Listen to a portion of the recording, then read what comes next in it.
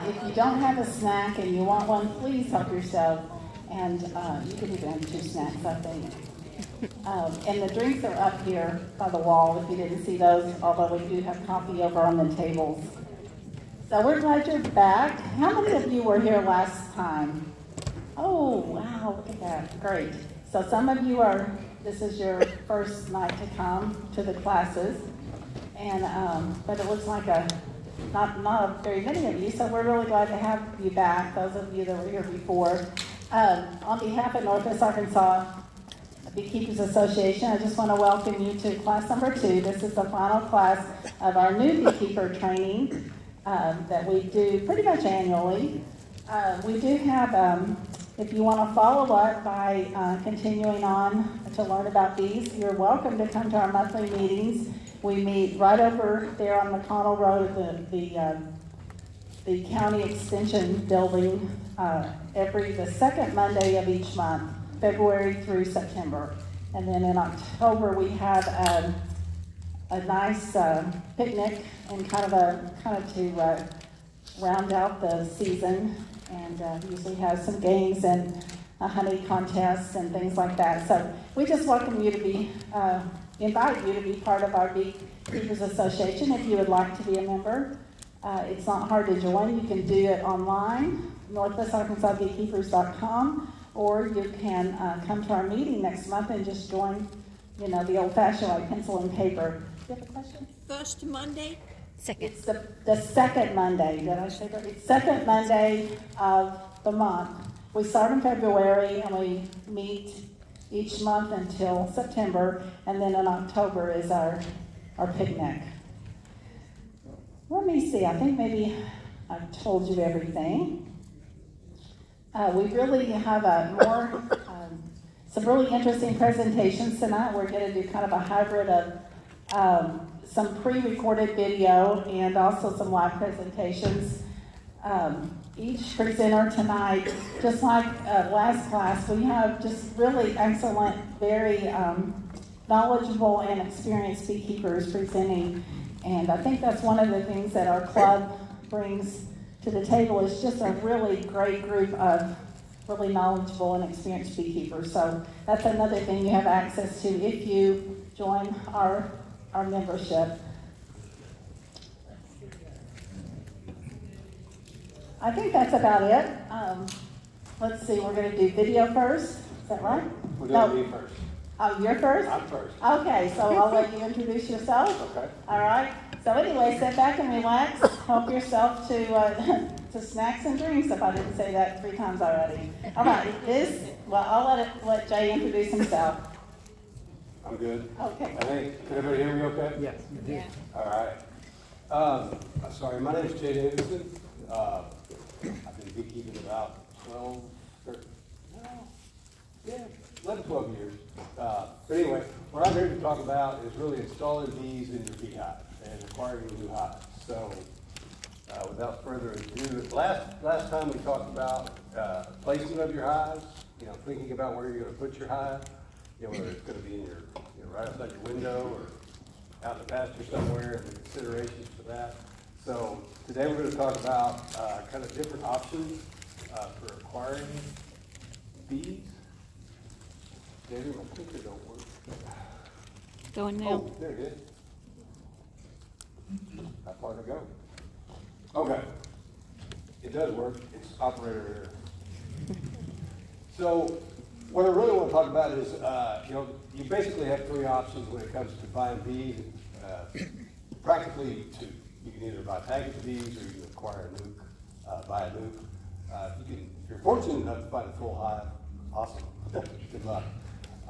But what I'm going to talk mostly about is packaged bees and a nucleus hive.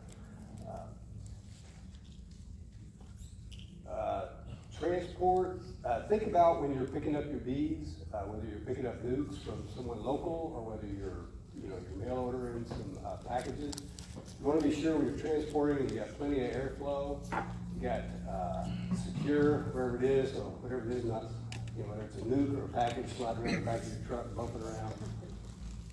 Just from experience, I have a mosquito netting When I'm putting them in a closed-in car, whether it's a nuke or a package, I'll throw that over it just in case, because you don't want me driving down the highway and have a couple of stray bees all of a sudden decide they want to take an interest in you. So it's always a good idea. Back in your truck, obviously, or open vehicles, always fine. But lesson learned there. With a nuke, what you're getting, we've got a couple of examples up here that my lovely assistant's going to show. This is you'll see an easy nuke, a nucleus hive. That's really, it's a miniature hive. It's normally got 5 frames in it. Well, that's all the box holds, so that's all that's going to be in it. In there, there's going to be a laying queen. There's going to be frames with brood, frames of pollen, some honey, and maybe an empty frame. So if you get a nuke, some people are new, they go spend $180 on a new nuke, and they go, well, there's nothing on this one. Well, that's supposed to be there. It needed to be there. So don't feel like you got cheated. Sometimes you'll open up a hive and there'll be so much burnt home and bees boiling out of it. It just depends on the manufacturer, when it was packaged, and that sort of thing. So again, you weren't cheated. When they make these things up, they have to allow for growth of the hive. It's going to grow because they have to create these nukes, and then they have to introduce the queens. And that, for several weeks, can go by between actually creating the nuke and then actually having it available for you to pick up. But in the meantime, the bees are in there working. So they need that empty space to keep going. I wanted to give you a little background kind of on how these things are. There again.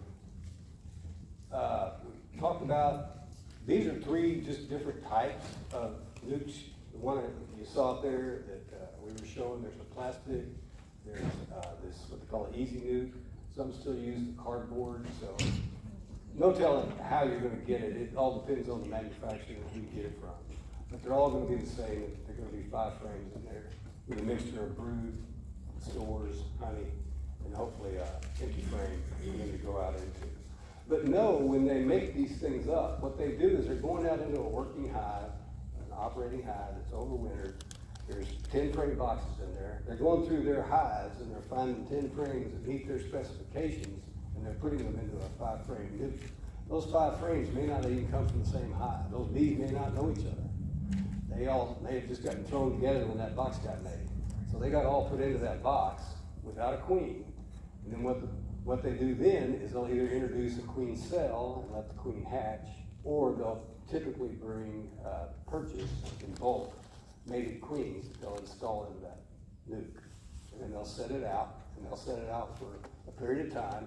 They'll come back and inspect that nuke to make sure that the queen that was introduced is actually laying. They'll go in there and look for eggs, and if they find eggs, they know it's all good, certified for sale. And but you can imagine if you're doing hundreds of those in the bee yard, there's a lot going on. Things happen. So if you run into some problem with a nuke, be sure and contact the manufacturer immediately. If you see something that doesn't look right, just give them a call. They ought to. Everyone I know of has been very good on customer support, and they'll talk you through it. They're used to dealing with new beekeepers. So don't be afraid to ask questions. Package bees. These are typically 3 pounds of bees. You'll find a laying queen. He's holding that up for you. That's what a box looks like. A laying queen with a can of syrup, and you can either pick those up. I think you could, well, it depends on whether you're picking them up or whether you mail order it. Believe it or not, you do order those by the mail. If the United States Post Office will deliver them priority mail. Be prepared. The post office will probably call you and say, hey, you need to come pick your bees up. They're not going to have anybody that's wanting to bring them to your house. And then when you get there, they'll probably point to some far nether corner of the back dock. But they are obligated by law to handle bees. I think it's like a 1940s or 50s law. They can't turn down chickens or bees, and there may be a couple other things, but that's why when you go pick up your bees, you'll probably be out in the same part of the post office where there's chicks out there as well. People still mail order chicks as well. So I think the first time I got bees was on my way to my daughter's soccer game, and the post office called, so I had to swing by the post office and pick up the bees and then go to my daughter's soccer game. So it happens. Excuse me. But it is a good way to get bees. My recommendation is typically, probably shouldn't say this, but is somewhere in the southeast part of the country. You know, rather you didn't mail order bees from Arizona or Texas. They have a real problem with Africanized bees, and we just don't need that. We've got some Africanized bees here in Arkansas and some of our southern counties confirmed, but most of these are certified and they go through a lot of inspections, so you're probably safe. It's just if you have the choices, stick to kind of the southwest climates. And the way these are made, I'll tell you what, it's unceremonious. They go out and shake a bunch of frames out of these hives into a box, into a funnel. Sorry for the grainy photo. A box like the guy here on the left, and that guy goes over to the other guy sitting there holding the boxes, and he just dumps them in until the guy says that's enough. And then they go on to the next one. Those bees don't know each other, they've never been together, they don't know what's going on, and they're not happy about it. So they're all getting thrown together. So what you end up with is bees of all different ages as well. So when you go pick up your bees, you're gonna find dead bees on the bottom of that box. It's gonna be a handful at least, and maybe even more. Because when they shook those bees out, they may have been at the end of their life. They may be 30-day-old bees when they got shook in there. You don't ever know. Could be a lot of nurse bees. You know, it could have taken longer in transport than was calculated by the producer. There's all kinds of reasons, but you're always going to find a handful of bees at the bottom, and that's fine. But now, if it looks like half the bees are sitting on the bottom, you need to call the manufacturer immediately and let them know. They'll make good on it, but you need to let them know as quick as possible. But again, I want y'all to know how these things get made. But they shake those bees in there, and then they take a packaged queen and they stick it in there. She doesn't know them, and they don't know her, and that's why she's in a cage. They put her in that cage to give the bees time to get accustomed to her and transport. So between the time that package is made and the time it arrives at your place, they've had a little bit of time to get acquainted. And then we're going to show you in a minute. There's how to introduce the queen into your hive, little package.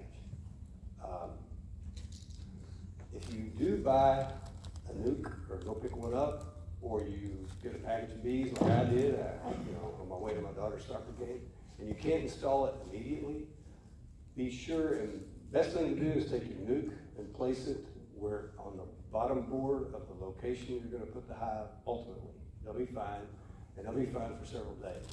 What you worry about is outgrowing those 5 frames. And I tell you what, in the spring with a flow going and a new hive, they can build some comb fast. So they'll get ahead of you quick. So don't wait too long. Be sure that you open these things. Typically, will come with an entrance sealed. It may be sorry, that's your job. They'll typically be sealed, but there'll be some sort of entrance. These pop out.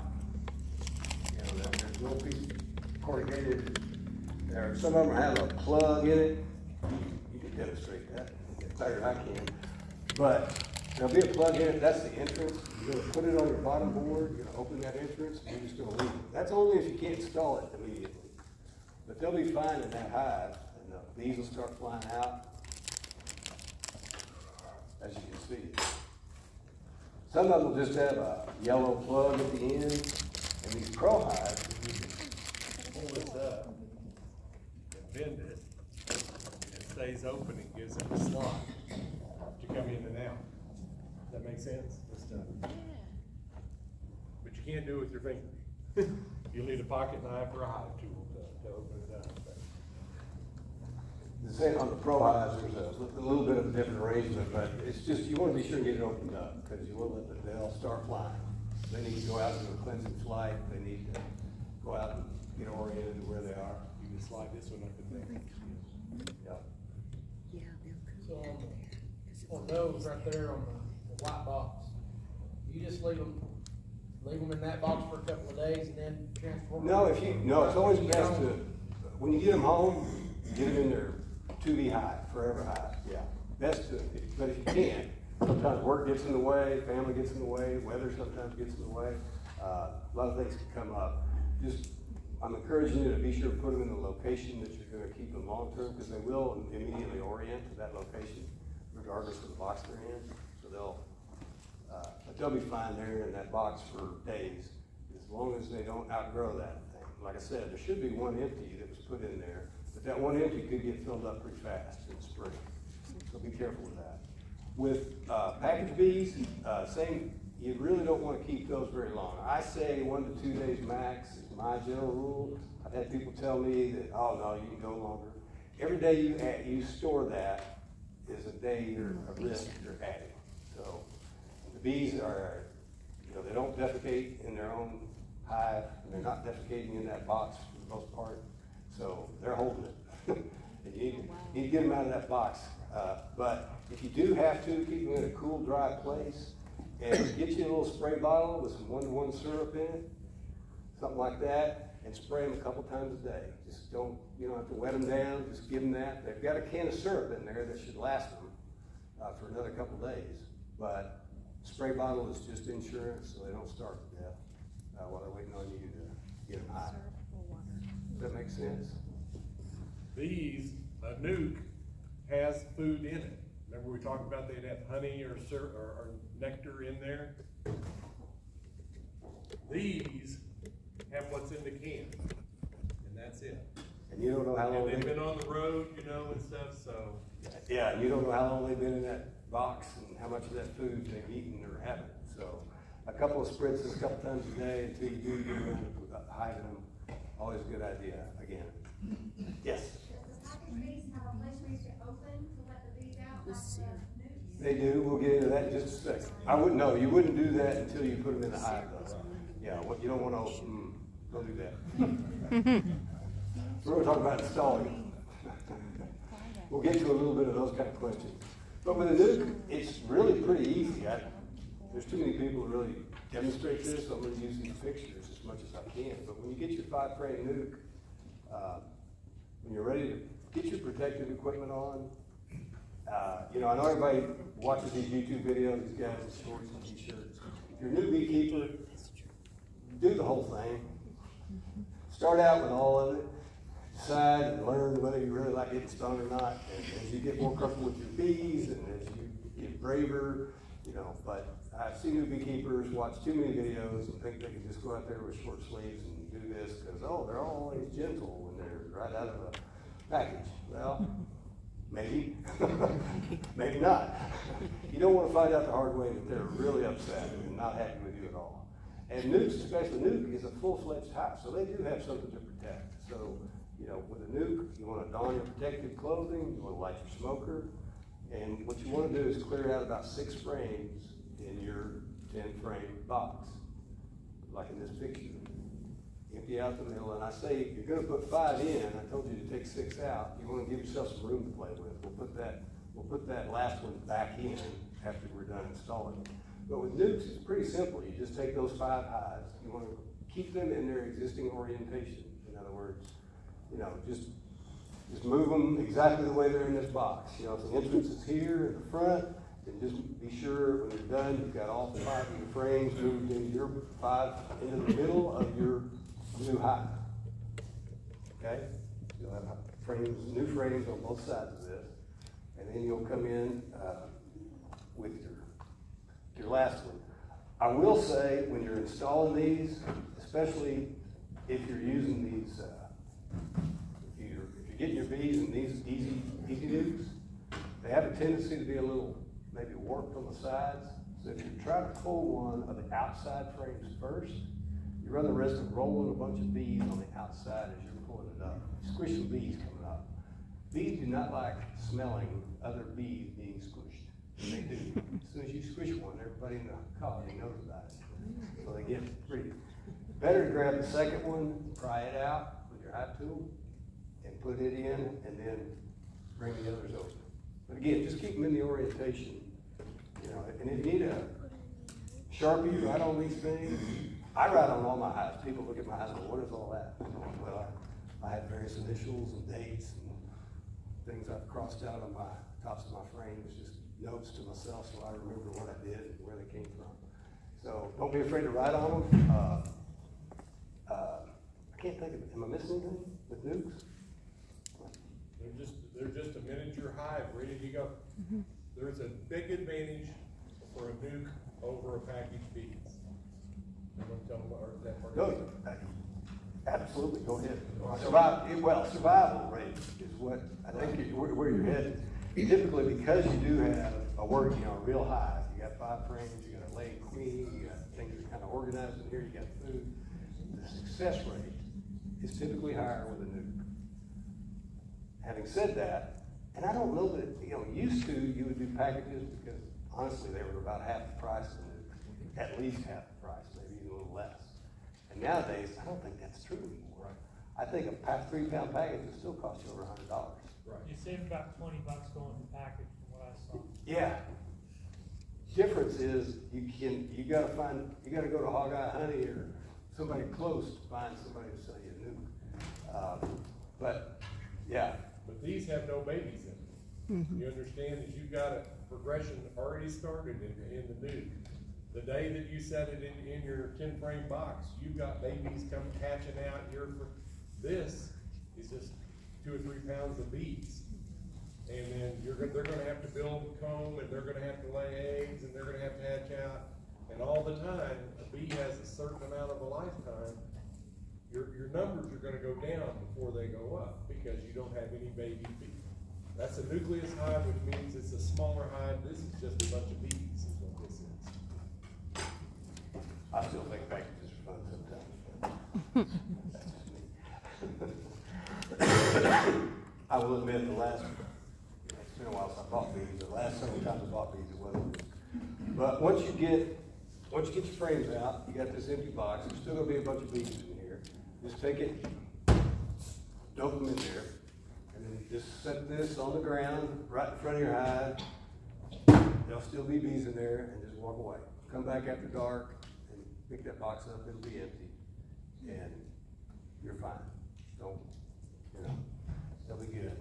But you can just shake them out of here. You're not going to get them all out, but the bees that are in your new hive, they'll be signaling to everybody that, hey, this is where we live now. And they'll smell it, and they'll go right on into the hive. They'll find their way.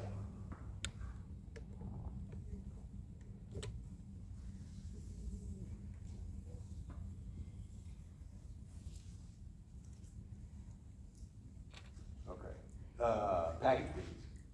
When you install package bees, you probably don't need a smoker. Get your clothes on, get your protective gear on. This is a little more. There's a few more steps involved. If you're getting packages, you really need to. I don't want this to be intimidating at all. My first bees I ever had, I had no mentors, just me and myself. Long story, but I just ordered bees, and they came in the mail, and I figured this out on my own, and I've done it several times since. It sounds a little complicated, but it's really not. When you get the package, what you're going to do is you're going to pry that top cover off. Oh. It has a piece of plywood. You're going to pry it off, and then already. Yeah, you're going to pry that off. Get that out there.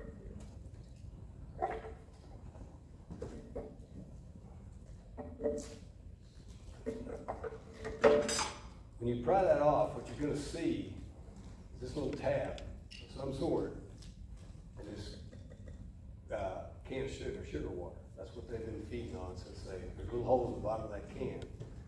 And what you're going to do is you're going to pry that top cover off, and you're going to remove the sugar can.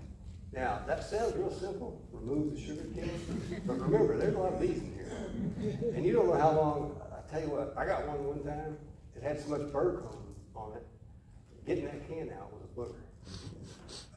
One thing you can do, and bees don't like it, but they'll be fine, is turn it upside down and get a hold of that can. There might be wax built, bird comb already built on that can. It's not going to come out smoothly. You're just going to pull and pry. It can be a booger sometimes, but you'll get them out. And in a minute, I'll tell you what to do if you absolutely cannot get it out. But behind it, what's attached to this tab is your queen in this queen cage. She's going to be in there as well. So what I do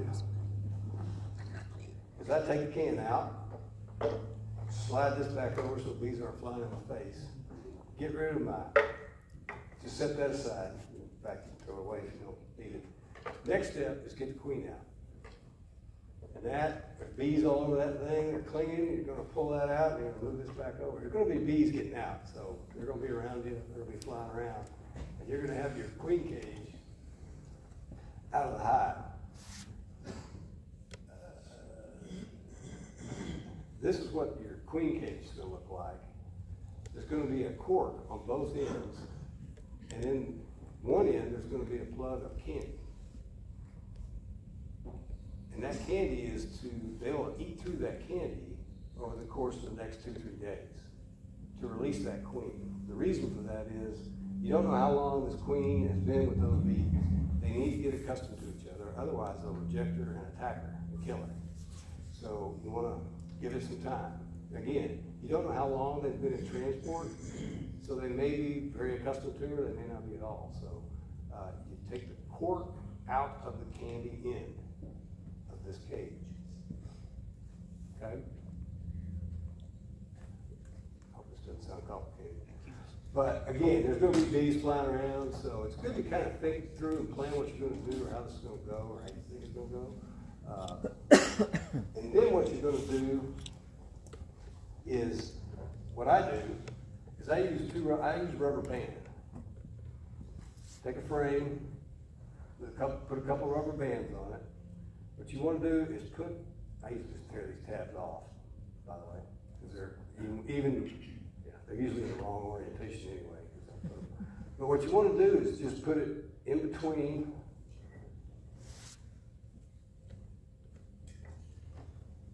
horizontally, like that, on your frame. You can see how he's got it. Yeah, that's a better picture anyway. You just want to put it right there. Make sure you get the back and see. Yeah.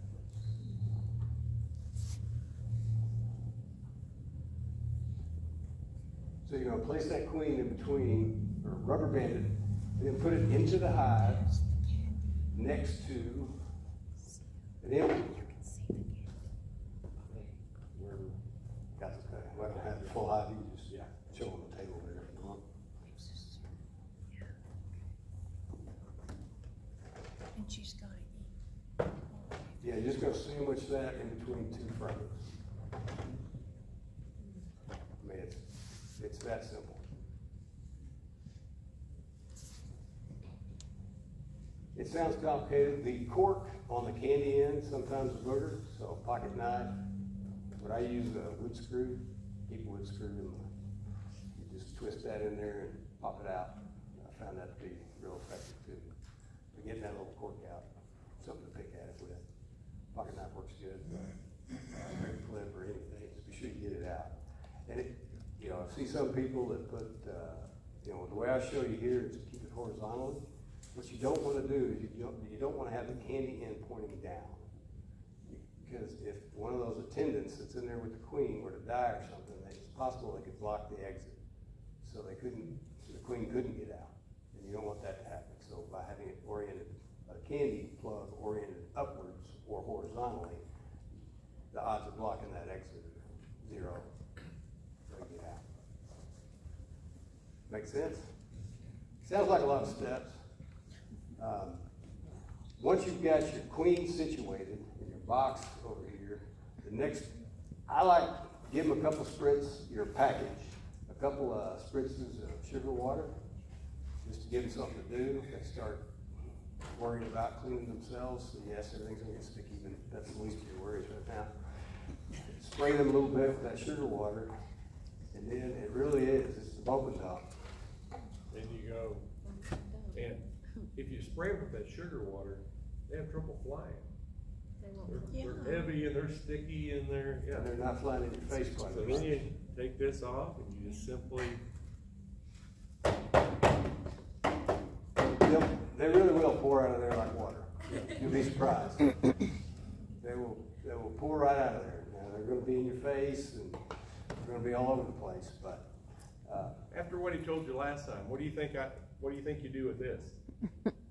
Still got bees in it? Put it in the front of the hive. Just set it out in front of the hive, and they'll smell the queen up here in this box, and by nighttime they'll be up in the box with them. Okay. one thing about bees, you know, you'll do that. You'll dump them in there because you had an empty. You pulled 3 frames out of the middle, and you dump those in there. And you're going to have 3 frames, and you're going to be going, well, they're all just piled. If you'll just set one at a time in very gently, and just,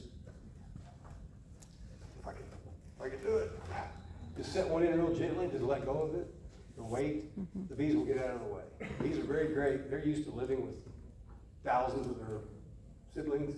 They're used to learning how to get out of the way, and they will. You put them in one at a time very gently, and they'll just work their way out of the way, and they'll settle into the frame. So don't be too worried about that. Okay?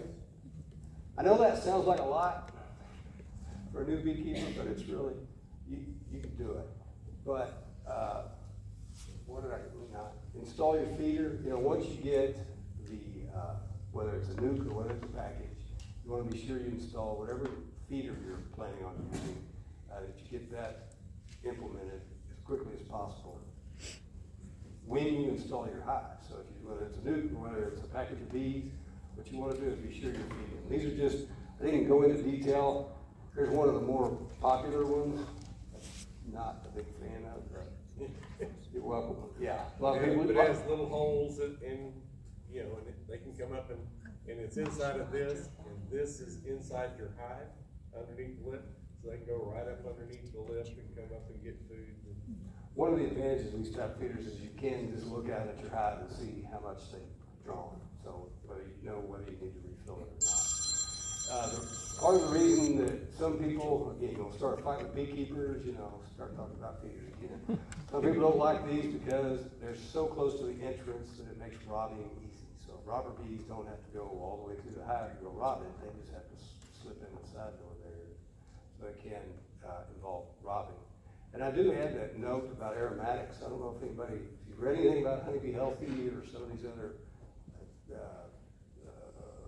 things you can add to sugar syrup. That's all great. In fact, I use Honeybee Healthy. My wife loves it. It makes the whole house smell great.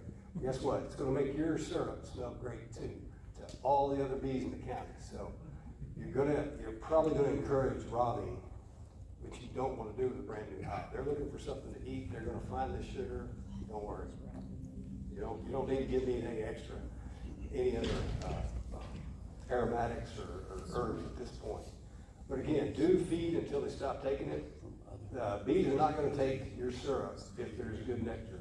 They're never going to choose your pollen patties or pollen substitutes over the real thing. They're not going to choose your sugar syrup over real nectar.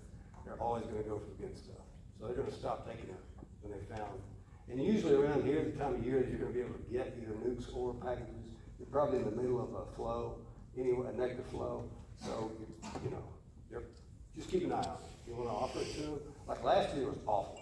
We had a really dry summer, late summer, and if you weren't feeding your nukes last year, like for a couple of months, your nukes probably didn't make it through the winter. It was just that bad last year. So you never know. Just feed it. They'll quit eating it when they quit eating it. The only thing I do, apple cider vinegar or something like that, I suggest if you're going to put large quantities of syrup in your hive, that'll help keep it from molding, because it will mold. And that's fine, a little bit of mold on the hang. Most of them, my hive covers have a little mold on the inside, but the bees will take care of that, not a problem. The next thing, once you get them in the hive, once you get the feeders on and attached, leave them be. You can, like this guy, you can go out there and watch them, no problem. Just, what you really want to do is give them a chance to settle down, because they've been mistreated, been abused quite a bit over the last 2 or 3 weeks of their life. So give them a chance to settle down, to orient themselves to your location. If it's a nuke, you know, my advice is a week minimum. Just leave it. Just check your feeders. Other than that, leave it. On a package, you do need to go back in about 4 days, day 4, after you've installed it, and make sure that queen's been released. If she's still in that cage, I recommend going ahead, you want to start another fight. I recommend go ahead and release her at day 4. If they haven't released her, go ahead and release her. Where are you looking at me? Well, I just, ask 3 beekeepers, you're gonna get 4 different opinions. But if you ask 2 beekeepers, you'll get at least 3 opinions. Yeah, absolutely. Yeah. But, yeah, after 4 days, again, you can use that wood screw again to pull the remaining bit of that candy out. But be very careful. What you don't want to do is you don't want to pull that cork of candy out, standing over here, fiddling around, your hive's over here, and you get her out, and there she goes. Now guess what? You don't have a hive anymore. So, you want to do it right there, close to the hive. She'll crawl right into the hive. If that hole's open and she's there, and you're holding it at the top bar when you do that, she's going to run right out onto those frames and disappear into that hive. No problem. I would say do hold your hand over when you let her go, because I've had one fly off. It'll happen. Yeah.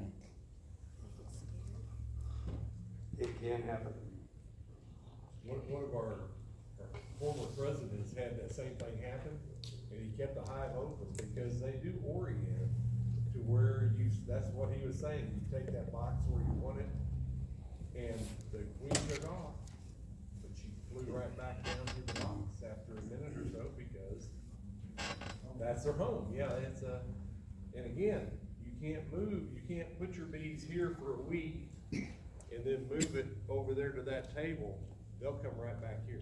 They've oriented to this, and so they will not change that. So you can say, well, the hive's right there. So it kind of goes along with, but if your queen does fly away, you might just stand there for another minute or 2 because she'll probably come right back.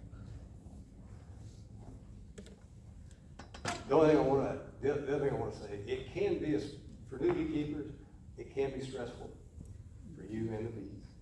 Don't get stressed. Take a deep breath. Be calm. If you can't get that can out and you can't get that tab out, get your knife and just cut this dang screen off. I mean, seriously, there's no reason to panic or get fine. Cut it off. Dump them in the hive. You got gloves on, reach in there and pull that queen, you'll do a little tab up the top, cut the plastic off and pull the queen cage out. It's fine. There's a proper way, if everything goes to plan, and you can follow these step-by-steps, and you'll find the same step-by-steps in most books or on the web.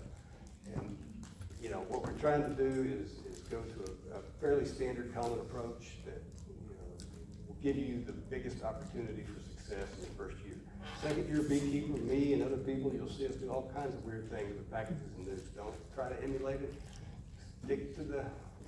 Stick to this until you get clear. I've seen people, and I've had people ask me about just opening this up and setting it in an empty frame, and they'll just figure it out. Take the queen out. And I've seen a lot of that lately. Don't do that.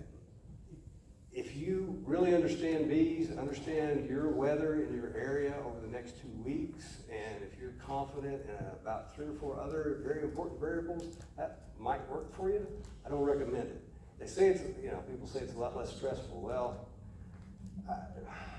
just dump them out. You're going to bang them on the ground, and they're going to fall to the bottom, and then you're going to pour them out of there. That's where you need to do it.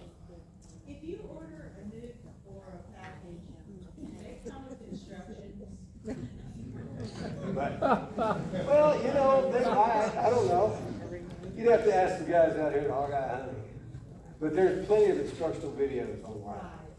But if you're buying a nuke, you're bringing this home. If you'll transfer those 5 frames as is into your 10-frame box, put them in the middle, put the rest of the 10 around it, you're good.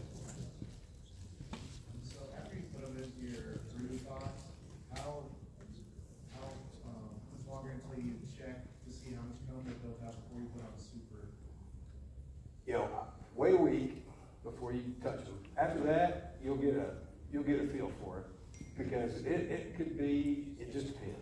There's a lot of variables, but they can build comb pretty fast. Kind of the general rule of thumb, when they've got about 7 frames full or drawn out, and it's time to add the next box. So that next box for you may be another brood box, another deep, another medium, or, you know, it may be time for honey supers if you've already got 2 brood boxes and you're ready to start putting supers on. But we'll cover that in other parts of the class. Yes, ma'am. Do you have a preference as to which of the 5 combs that you attach the queen to?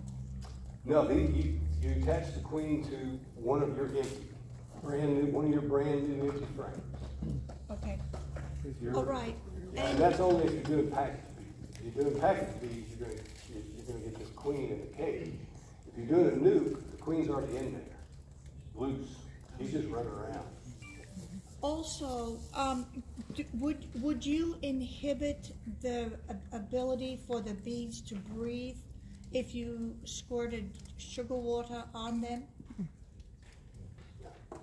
That is a method. Sometimes installing nukes is to spritz them on the frames, and that'll settle them down too. Spritz, you know, all the frames with a little sugar, a little 1-to-1. If you got it there in your spray bottle, shoot it on those.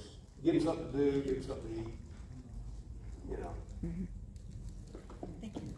I think we're out of time. I'm getting the hook. We'll be around after, and the guys from Hog Eye Honey are here. They sell nukes. He can talk to you a lot about how to install those from the program as well.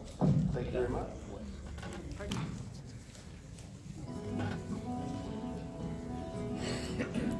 When you're ready to check your bees, get yourself organized, get all your tools together, have a way of wandering off if you don't have a single place to keep them, so get yourself a toolbox or a bucket or something. If you've got to go out to see your bees, maybe you need to feed them, get that ready, because usually you warm up the water to dissolve the sugar. You don't want to pour boiling syrup into your beehive, so make sure it cools back down to room temperature. If you think you may have to add another box on your hive, have that ready to go, the frame, the foundation, everything. Get your smoker, make sure you've got dry smoker fuel. You're always going to have to check your bees right after a thunderstorm. So you think, oh, I'll just go out and gather some pine needles off the ground, but they're all soaking wet. So when they're dry, gather up a bag of those and keep them handy. You know, if you may have tall grass around your beehive, then you know, get your weed eater, take it with you, and what have you. When you get there, get that smoker ready, light it up. When you first start, you're going to be so frustrated with those things. They're going to go out on you. You got to unpack it all, start it over again. So something you got to practice, really get the hang of it, and then learn how to light it correctly. Remember, there's a fire in the bottom. Pack it loosely, then pack the whole thing a little bit more and a little more at a time until it's nice and tight. Keep pumping that bellows the whole time so you don't smother that fire. Learn to use your smoker, but learn to not overuse it. A little dab will do you. If you over-smoke your bees, that can be as bad as not smoking them at all. Now suit up. You can put your suit on first, but it's kind of in the way when you're trying to work and get your smoker going. So get ready and head over to your beehives now. Before you even touch it, just observe your bees for a second. See which way the bees are going. Some days they'll all be flying over here because they found some really good flowers over that way. But they're scouting the whole area. Different bees are always scouting every direction. So tomorrow they may all be flying that way. Or half of them are going one way, half of them are going another way. But observe where they're going and stand on the other side, so you're not in their flight path. If you're standing right in front of the hive and they're all coming and going, they'll go around you, but a lot of returning bees land on your back. You don't even know they're there, they won't bother you, until you step away from your hive and you take your suit off and you pinch a couple of them in the folds of your jacket, or you sit down in your vehicle and you take off your hat and there's about 4 bees on top. So you don't want to surprise any. So don't stand right in front of where they're coming and going. So give a little puff of smoke in the entrance. If you've got a screen bottom, give a little puff underneath. And go up to the top, gently lift the lid, give a little puff there, set your lid on the ground. Again, with the inner cover as you work your way into your hive. So stand out of your flight path. When you're looking at your frames, this is what it's all about. When you see beekeepers checking their bees, you might wonder, what the heck are those guys looking at? What are they looking for? Well, this section here, this is what we're going to be talking about. So you stand with the sun coming over your shoulder because when you're looking at this frame, you're looking down into thousands of little tiny cans. And you want to be able to see what's in the bottom of that can. So if the light is coming in at a different angle, it's going to put a shadow there at the bottom. So if the light's coming over your shoulder, it's going to illuminate what's down inside the bottom of those cans. Hold your brood frames over the hive while you're inspecting. Not like what this guy's doing. If you don't know where your queen is, and you're standing over here, over a bunch of tall grass, and you flip that frame over, your queen bees don't fly very well. They are gravid, they're full of eggs. So they put on a lot of weight. They don't fly very well. They can fly just enough to flutter to the ground without getting hurt. But if you don't know where that queen is, and you accidentally shake that frame and she drops off in the grass, she can't get back in the hive. First, she doesn't really know where it is. She's never been out before. She's not oriented. She wasn't expecting to go out today, and you just shook her off in the tall grass. She may not ever come back. And you may be walking away from the hive and step on her. I've dropped queens before, and I've been down there on my hands and knees searching the grass. Pick her up ever so carefully. You carry her back, and what does she do? She jumps. You got to do it all over again. So hold your frames over the hive if you don't know where she is, just in case she drops. Hopefully she'll drop down into the hive. Also, keep your frames oriented vertically. All the bees on the frame are used to being on a frame. They're busy bees. They're doing their job. When you turn them sideways, that shifts gravity in a weird way, and some of them may go falling off. But also, this frame, what if it's full of thin nectar? You just poured it all over your shoes. And that is hundreds of man-hours, of bee hours of labor that it took them to collect all of that. You just poured it all out. If you want to see what's on the other side, instead of flipping it that way, take the frame, turn it up on end, and spin it around, and then turn it back. So you'll be used to doing that maneuver, but as long as it's vertical, the bees keep doing what they're doing. It doesn't matter if it's turned sideways or upside down, they're okay with that. But we try not to hold them in that flat orientation. So hold it like that. If you have to take one out, set it down, lean it up against your hive or against the hive stand. Keep it vertical, and make sure that only the very corners are touching anything. You don't want to lay anything flat against the hive. Even if it's empty, don't lay it down flat on the ground because you'll get leaves and dirt stuck to it when you lift it back up. When you take boxes off, set them on the lid. The first one goes on the lid, which is upside down.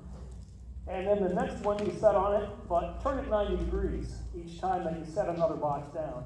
This makes it a lot easier to pick up than if you just stack them all together. Because, again, propolis, it's on everything. It's in between all the boxes. You will be amazed at how much they can stick together, even though they're only touching in 4 little spots. Sometimes you'll lift up that top box and everything comes with it. But you can put your foot on that corner and you can yank that one up, put it back on. And the same with the lid. Don't put your box down inside the lid. You want to turn it a little bit. When you're taking frames out of a box, remember that these frames are self-spacing. There's a little bit of space in between them, but there's always more space between any 2 frames than between that frame and the wall. And if you just yank that frame out, you're going to roll a lot of bees against the wall. You're going to injure them. You're going to startle them. They're going to give off that alarm pheromone, which is going to upset the whole hive. So I like to start with the second frame. Take your hive tool and wedge it in there and break that propolis seal between 2 frames and kind of shove all of those frames over. There's going to be a little bit of wiggle room in there, but just push them over, and then you can break this one loose and you can lift it out. Now, when you first start beekeeping, you don't have a lot of propolis in there. This isn't going to be an issue. You can pull them all out with one pinky finger, but pretty soon they're all going to get stuck together. So once you've got that one frame out, inspect it, make sure the queen's not on there. That's the one that you can set down on the ground, lean it up against your hive, or if you've got one of those little frame holders stuck on the edge of your hive, you can set it there. But once that frame is out, now you can go to the next frame. You can inspect the one up against the wall, but there's hardly ever any action there. But you can take a look at it, put it back. When you go to that next frame, though, you can slide it into that gap. There's plenty of room for you to grab it. You pull it out. You can look at it, turn it around. When you put it back in, you pull it over against the wall or wherever this first frame that you removed, and then you go to the next frame, pull it into the gap, take it out, put it back, pull it over, go to the next one, and you kind of work your way over. And then when you get all the way to the other side, you're done. Slide all the frames back into their original position and pick up the one that you had out and put it back in. Put it back in the same orientation. Don't turn it around. A lot of times it doesn't matter, but sometimes it will. And the bees have arranged everything in that box the way they want it. Think of your boxes in 3 dimensions. It's divided up into slices, but the brood nest is a 3-dimensional ball of brood and bees in the middle that they have put there in a certain way to maintain the temperature, keep the bees warm, and they've arranged the pollen around it, kind of as a blanket that goes over the top and on both sides and around it, so that those bees can go and get pollen and bring it back to the brood nest. And then they put a blanket of honey over the top of that, so when they want that, they can go up and get it and bring it back down. But when you start pulling frames out and mixing them up and putting them in different places, you've really confused them as to where everything should be. It's not a real big deal, but for the sake of convenience, put it all back the way you found it for the bees' sake. It just makes it easier on them, especially if we have a lot of fluctuating temperatures. Make sure that they can keep their brood nest toasty warm.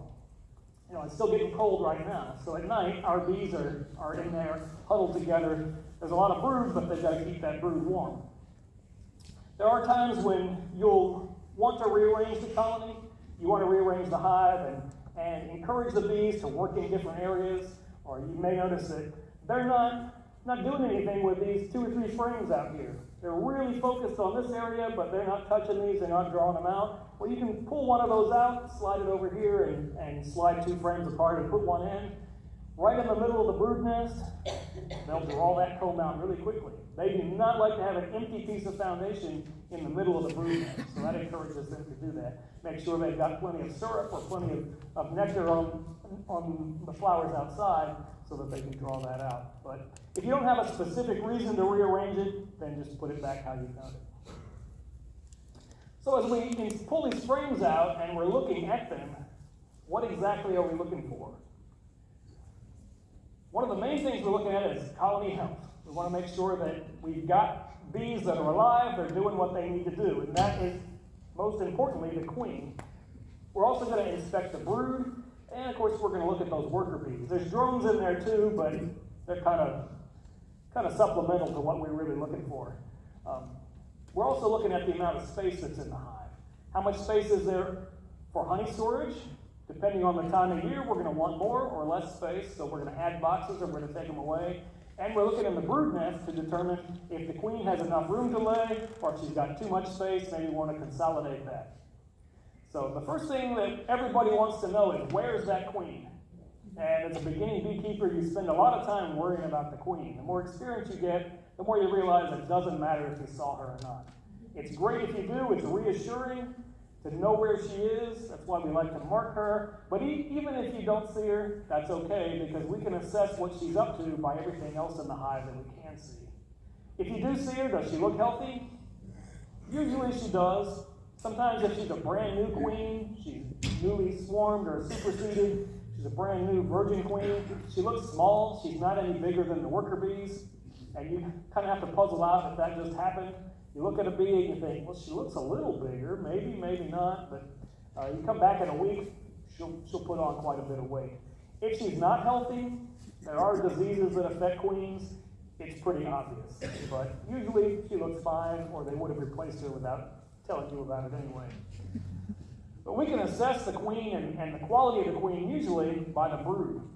This is why you want to look down in the bottom of those cells. You want to be able to see what's going on in the very bottom. And you're talking about something that could be a millimeter long. So if you've got bad eyes, you might want to get a set of reading glasses just to bring out to the bees, just to magnify that a little bit. But one way we can assess our queen is to look at what we call the brood pattern. When that queen is laying, we like this. We want every single cell full.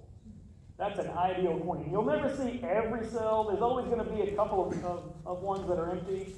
And there's various reasons why that may be. There could be some pollen in that cell. There could have been a worker bee standing over that when the queen came along and she just went around them. There could have been a larva they did lay an egg in there, but she did, the queen, and for some reason that egg didn't develop, or the larva did, and it got sick and died. And for whatever reason, the workers culled it out, they cleaned it, it's ready for the queen to come back again next time. But this does not look good. We call this shotgun brood. Looks like it got hit by buckshot. There's no real pattern to which cells are full and which ones are empty. They're kind of scattered all over. And so there's something going on here that's not good. You can't tell what it is just by looking at that, but when you see something that's real lousy brood pattern, you're going to want to look closer and investigate and try to figure that out. So this could be caused by disease. There are diseases that just kill the larva, and the workers try to pull them out, and then you have all these empty holes. Later on, when it's capped off, it really shows up. If you've got an inbred queen, then she's laying eggs, but the workers know something's not right with those resulting larvae, and they kill them and remove them. Sometimes we have varroa mites, that little critter I keep talking about. Certain bees are what we call hygienic. They remove brood from cells that have varroa mites in them, which is a good thing, actually, but it results in a bad-looking brood pattern sometimes. So there's various reasons why it may look that way, and you have to kind of learn to assess that and go in a little bit deeper. So you want to be able to see eggs. If you see eggs, that means that at least within the last 3 days, you've had a good queen in there. She's laying eggs, and that's a good thing. We want to be able to see young brood. The tiny brood is floating in a little pool of royal jelly. You can't really make it out on this photo very well, but you should be able to see that in the bottom of the cell. It's pearly white, sometimes a little bit more clear, translucent, but there's a little bundle of goo down in the bottom of the cell, and that larva is floating in it. That's a good sign. That means that the queen is actively laying in the last 6 days, and it means that your bees are finding plenty of pollen and they're producing lots of royal jelly. So they have plenty of food that they can feed to them. Then you'll have larger brood, older brood. It starts to fill up the bottom of that cell. These are not feeding on royal jelly, they're being given bee bread. But if you look at them, you'll see different sizes, and you'll be able to tell how old these larvae are just by looking at them. So they stay in these larval stage for about 6 days. They molt 6 times, so you should be able to assess the age, and you can kind of tell what's going on in the hive. And of course, you'll also want to be able to see capped brood. That means that you're about to have more workers emerging. This cell right here has a hole in it, probably because when the photographer took this frame out of the hive to get this picture, they were in the middle of capping that cell off, and we kind of interrupted their work. When you put it back in, they'll finish that off. Sometimes they do open the cappings and inspect them, and sometimes pull out dead or dying larvae, but that was like one that we interrupted their work. So there's eggs, there's open brood, and capped brood.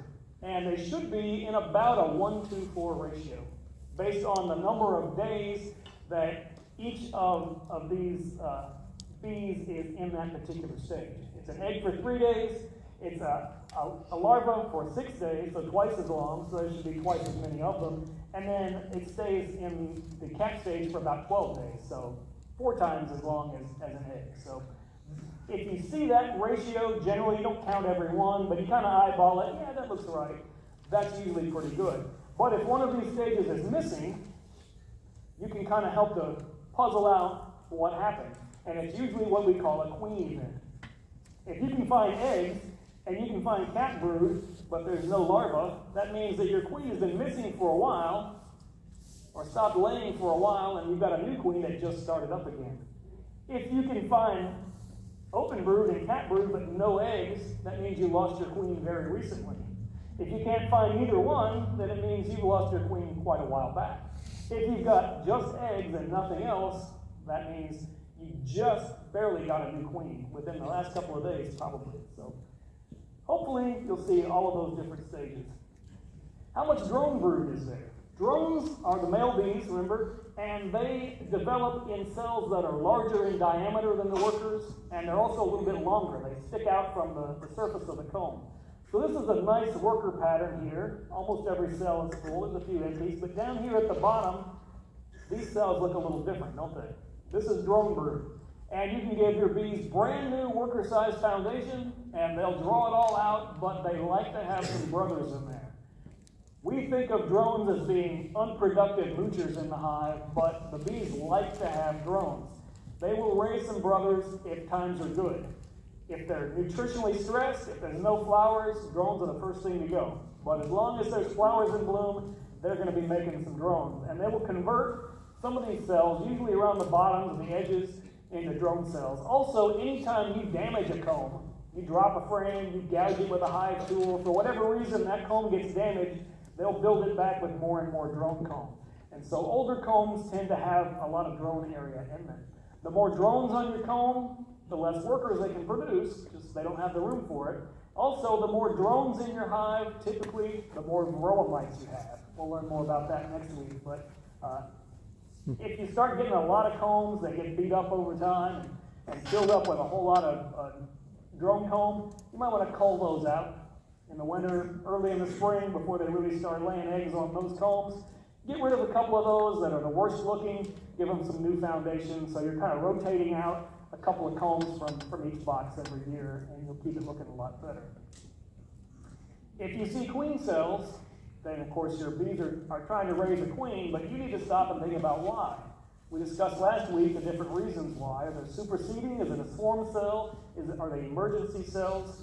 So if you don't want your bees to be raising new queens, of course you can cut that out, but if they're trying to raise an emergency queen because they don't have one, then you've just doomed them if you remove it. If they're raising a whole lot of them, you can take some out, you can split hives, and you can put some in another box, or you can use them to requeen other colonies. You can provide them to other beekeepers who might need a queen at the time. There's different things you can do. Before you just get rid of queen cells, consider different options for them. And make sure that your queen has sufficient room to lay. If you just started out and you've got one deep box and you put your bees in from a nuke or from packaged bees and they've been in there a while and it's getting full and they're bringing in lots of nectar, they will start to backfill the brood cells. Every time a pupating bee emerges as an adult, they climb out of that cell. Other bees clean it to get it ready for the queen to lay more eggs in, but if there's nowhere else to put any honey, then they'll start putting nectar in those cells. And so the brood nest becomes honey bound. And then that will cause the brood nest to be congested. The queen can't find anywhere to lay, and so they're going to swarm on you very quickly. So you want to make sure that the queen has room to lay and doesn't feel overcrowded, and they've got room to put honey in the hive as well. As you're going along, eyeball all the workers. Do they look right? Do they look good? Make sure none of them look sick. This bee has a disease called deformed wing virus. Look at those wings. She can't fly. So it's a very aptly named disease. Most of the viruses bees get don't have distinct symptoms you can really see, but this one does. If you see a lot of these, then that indicates you've got a problem. There's nothing you can do about the virus itself, but it's spread by varroa mites. So we want to eliminate as many mites as possible to prevent this virus from spreading to the next generation of bees. Again, we'll talk more about diseases in our next lesson. So we're looking at food and the availability of space in the hive for food. We want our bees to be bringing back pollen. Pollen is where all the nutrients come from. So all the vitamins, minerals, carbohydrates, a lot of that comes from the honey, but all the protein and nutrients comes from the pollen. So when they come back in, they find an empty cell, she'll turn around and she'll kick those little pellets off into a cell, and she'll use the top of her head to kind of pound it down like a hammer and mash it in. If you were to look at a cross-section of comb with pollen in it, you'll see stacked in there like pancakes, different layers of different colors of pollen. And you'll see that they store the pollen around the brood area, so it's convenient to carry the bee bread right to the developing larvae. And of course, this is honey, usually over the tops and the corners of the frames, but this pollen goes around it. And in the brood nest, remember I said to think of the brood nest in 3 dimensions. So usually on the outside edges of the brood nest, you might have a frame that's entirely pollen on one side and entirely pollen on the other side. And then you'll have a lot of the brood in the middle. So if you're going through and you find a frame that's all pollen, that usually indicates the edge of the brood nest. And the next frames out may be empty or just have honey or they haven't quite gotten there yet. Honey is what most beekeepers are interested in, and so we want to make sure that our bees have room to put that away. We want to see capped honey. We want to see uncapped honey, or nectar. It's not ripe yet. We can't quite call it honey. And we want to know if there's any empty space. And depending on what season it is or what time in the season, we may want to add more space. Our general rule of thumb is if about 70-75% of the frames in a box are filled, add another one. You want to stay ahead of the bees. Give them another box, and that encourages them to go out and gather more. If you wait until this box is completely full before you add another one, rather than putting more honey in the next box, they may start putting some down below and backfilling into that brood nest. They bring in nectar, which is mostly water, and they have to dry it down. So actually, the volume of nectar shrinks, gets considerably less and less over time, so they can keep adding more in. But you want to put another empty box up there and encourage them to bring more in.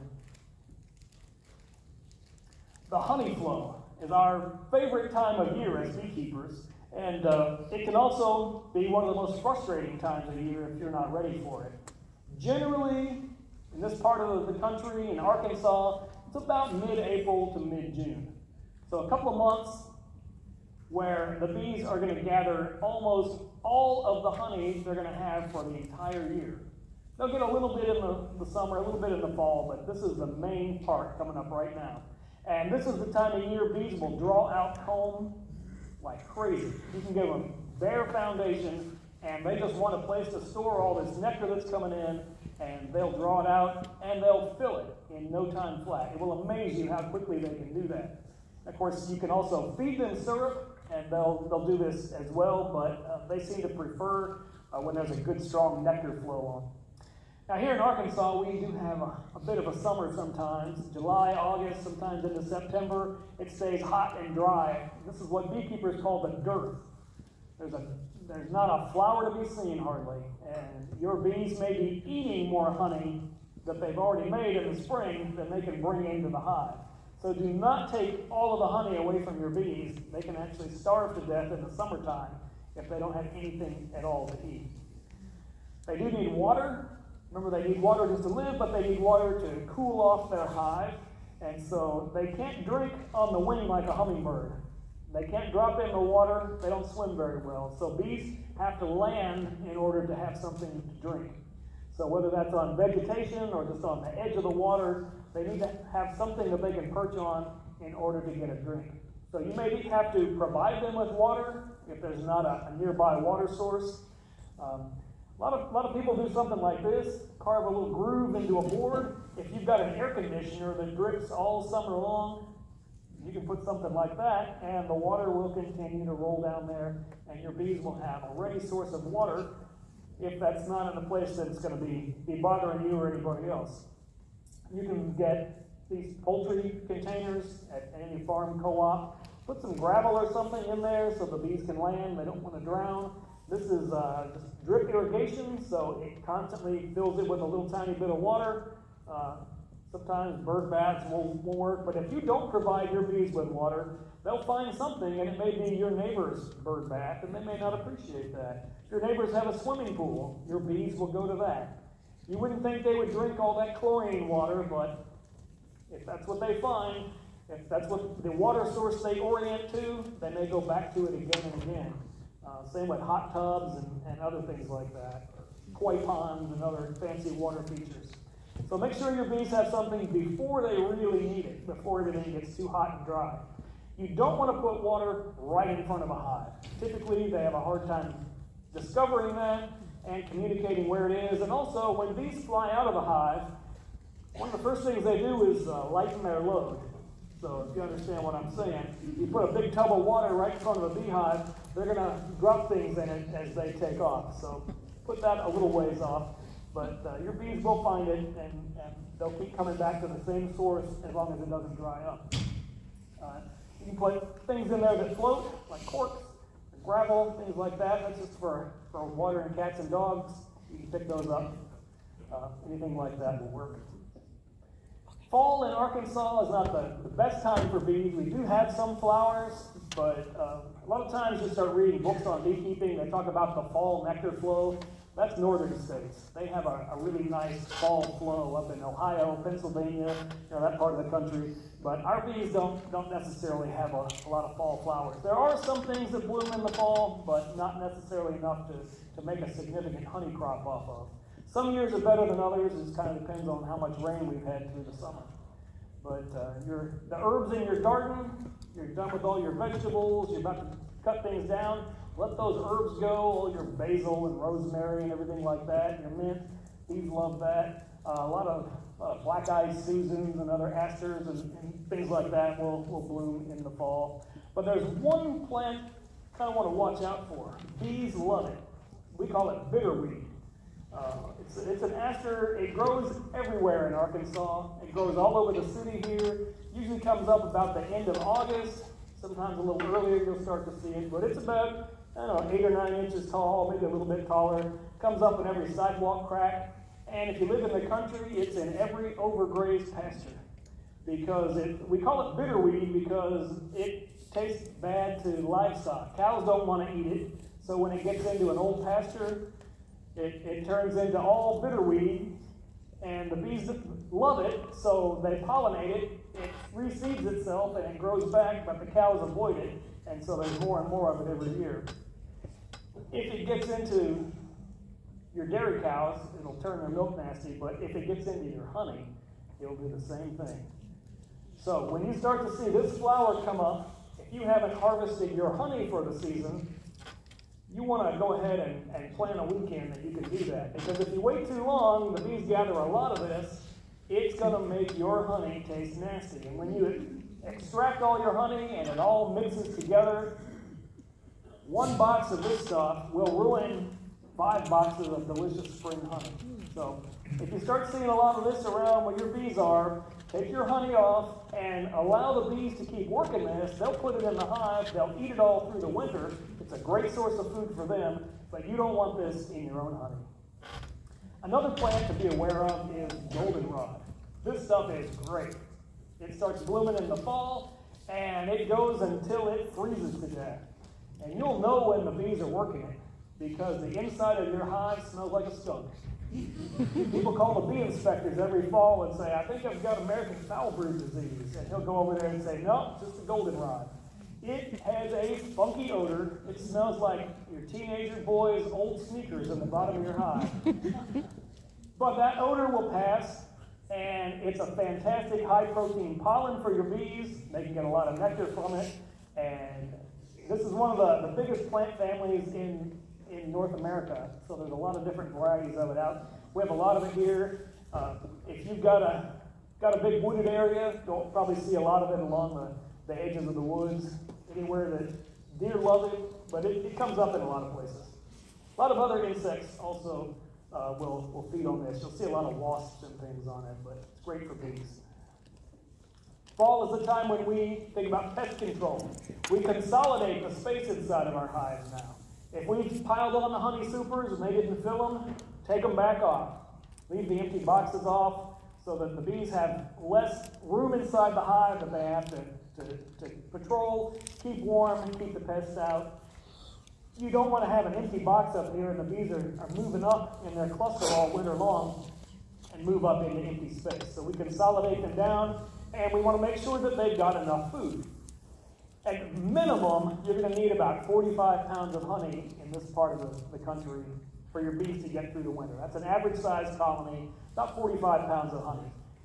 The warmer it is, this doesn't make sense until you think about it, but the warmer it is through the winter, we've had these weird winters where it's 70 degrees in December. When we have weather like that, the bees need more honey when it's warm than they do when it's cold. Because when it's really cold, the bees stay in their cluster and they're fairly inactive and they don't use a lot of energy. But when the weather is warm, it's 60 degrees, bees are outside thinking, oh, it's spring here already, and they're flying around, they burn a lot of calories, and they eat a lot more honey, and they'll eat through all of their winter food. When it gets cold, they come back and they cluster together again, then it gets warm and they fly out. So they actually eat a lot more on warmer winters. So 45 pounds is a little bit more than a medium super, a little bit less than a deep super, so you kind of have to gauge how much, depending on the size of equipment that you've got, you have to kind of figure out what your bees are going to need. You should install your mouse guards before it gets too cold. And this is just really anything smaller as about a ½ inch down to about a ¼ inch. The bees can still come and go through these openings, but other creatures cannot get inside. It does not keep your hive warmer, which some people think, but it just keeps out the mice. If you bought a beehive kit, a lot of times it has an entrance reducer. You put it in this way in the summer, but in the winter, turn it over upside down to put it in. And this is so that if rain and snow pile up here, it doesn't block the entrance, but also you've got dead bees falling out of the cluster all winter long, and you don't want them to pile up in front of the door and block it from the inside. So it would have to get pretty deep in order to cover that up. But this is the preferred way to put them in the winter. The bees can still get in and out. So we talked about how they cluster together before. You can actually open up a hive and check on the bees without them freezing to death as long as you're pretty quick. If you crack a hive open and you see where the bees are, you can actually just look in the top. Lift up the top, look inside. If the bees are all the way up at the top, they run out of food. If you can't see them, but you can hear them down there, you're probably good to go. Bear in mind that bees do not like to be disturbed in the winter. So when you open up that lid and you stick your face right there, they might come out backwards, full speed. So be aware, put on a veil before you do that. You might surprise some bees. But going into the winter, in the fall, the ideal situation is that the brood is down here and the bees will cluster on the remaining brood in the wintertime, or when it gets cold at night. They might be active in the day, they'll loosen up, but at night they'll cluster down on that. Of course, the queen is laying fewer and fewer eggs as you get closer to winter, but there's still a little brood patch in there for a long time. And we want all that food up here because the cluster moves up. Heat rises, the bee cluster moves up with it. They never move down in the winter. So if your bees start clustering here and you've got a ton of food in the bottom, they're going to starve to death because they're probably not going to move down. We kind of talked a little bit about how they work inside of a tree. So, they have honey in the top, brood in the bottom, there's a blanket of pollen. Down here at the very bottom is where they would produce queens, usually drones down here at the bottom too. So wherever that brood is at the end of the fall, that's where they cluster together. And that cluster begins to move up and they consume that honey as they go. So in the spring, when that cluster breaks up, the queen is up here, that's where she starts laying eggs. Even before it gets too warm, she starts producing a little brood patch, and she's going to kind of wander down as she goes. And of course, as they bring in more nectar, they put it at the top, and we kind of talked about how they push the queen's activities down. But this is what they do in nature, so this is what we want to mimic. Your job in the winter is to leave them alone. They've worked hard, let them have their winter vacation. Occasionally, check their food stores. You can walk up to a hive and you can tilt the whole thing back. If it feels really top heavy, that's good. You can take a peek under the lid. If you see them at the top, like I said, they're running out of food. If you know they're in there, you can hear them buzzing, but you can't see them, then they've probably got food above them, so that's good. Do remove any snow and ice blocking the entrance down there, but everything piled on top, don't worry about that. That's just extra insulation. Now, a lot of northern beekeepers wrap their hives with tar paper and insulation and stuff like that. It's not necessary in the south because our winters are not that long and not that brutally cold. You'll often see northern hives with holes in them, called auger holes, for ventilation. It lets out humidity. That's a good thing. It doesn't necessarily chill the whole hive because they're just eating that cluster. But it also gives the bees an opportunity to go out and take a cleansing flight and come back in on days that it's sunny, so that they don't have to hold it all winter long, which they will do for a long time if they have to. But on a bright day, it's not uncommon to see them fly out, make a quick trip, and come back in because there's no indoor plumbing inside that hive. So, beekeepers don't have a whole lot to do in the hive, but put your feet up, get a nice cup of cocoa, and think about your first year with your honeybees. Hopefully you enjoyed it. Hopefully you learned a few things. Your bees probably did exactly the opposite of everything I'm telling you tonight, and you're going to think that I don't know what I'm talking about. Maybe you changed some things. You read up, you thought about different things, you watched a few YouTube videos, you talked to some other beekeepers, so you think, maybe I'll do this or that next year. Maybe I'll expand. I had so much fun, I'm going to get 2 more hives this next year. So don't forget to order early. Record keeping is a great idea. It's a good habit to get into.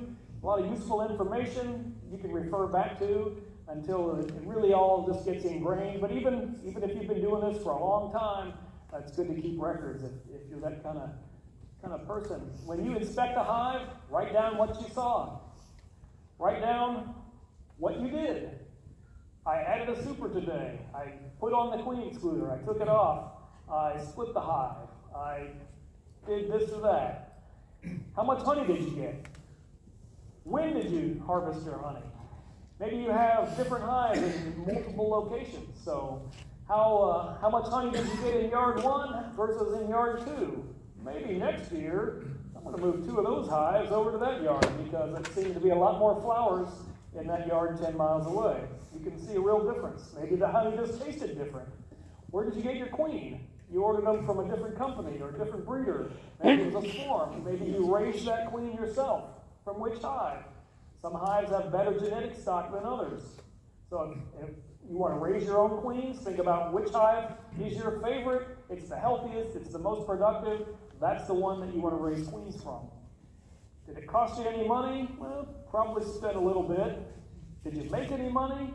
Hopefully you got a little honey to sell. Maybe not the first year, but hopefully you can try to break even after a few years of this. And Uncle Sam always likes it if you keep records of that. One of the most important things that you can keep track of is what's in bloom. Every time you see a flower in bloom, make a mental note, write it down in your little bee notebook. You've got the date on there, then go and look in your beehives and see what are your bees doing. Every year, the same things bloom again and again in roughly the same order. There's certain plants that bloom really early, middle of spring, later spring. Your bees are always doing the same things in more or less the same order. And pretty soon, you're going to start to see, oh, that tree's in bloom. I know what my bees are doing. This is forsythia. Common yellow flower bush. You see it all over the place here. Honeybees don't like it. Well, they don't dislike it, but they don't get any nectar from it. There's a lot of little tiny native bees that I see on it, but I never see a honeybee on it. But I know when the forsythia blooms in my neighborhood, my bees are making drones. They're just starting. So I know that swarm season is approaching when that big yellow bush starts to bloom. So I don't even have to go in the hive to know I've got to get everything ready. I've got to get some swarm traps ready. I've got to get ready to make splits. I've got to make my plans. So when I see that bush, that means I've got to start working on certain things. Different parts of the country, you're going to have different flowers that you're going to pay attention to, but that's one of the ones that I key on in my particular neighborhood. You're going to learn about what grows around you, and you're going to start to learn what bees are doing when different things are blooming for you. You can record things on paper. You can also get some fancy computer hardware. This is what they give us at the extension office to work on. The tax dollars that work there. There are a number of record-keeping programs that you can get just for beekeepers. You can get them to go on your phone or on your computer. There's Hive Tracks and BeeTite and Ape Manager. There's a bunch of them. There's more of them all the time. Some of them are better than others, but everybody likes different things. Remember when you take your phone out there, though, and you start swiping around on your $900 smartphone, that you're going to smear propolis all over it. Get stuck on all the buttons. So you might want to write it down on paper and then input it all later on.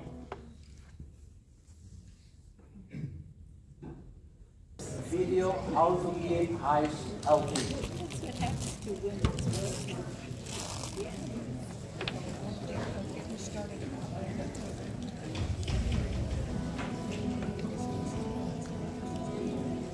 Honeybees are living creatures. They can get sick, just like anyone else.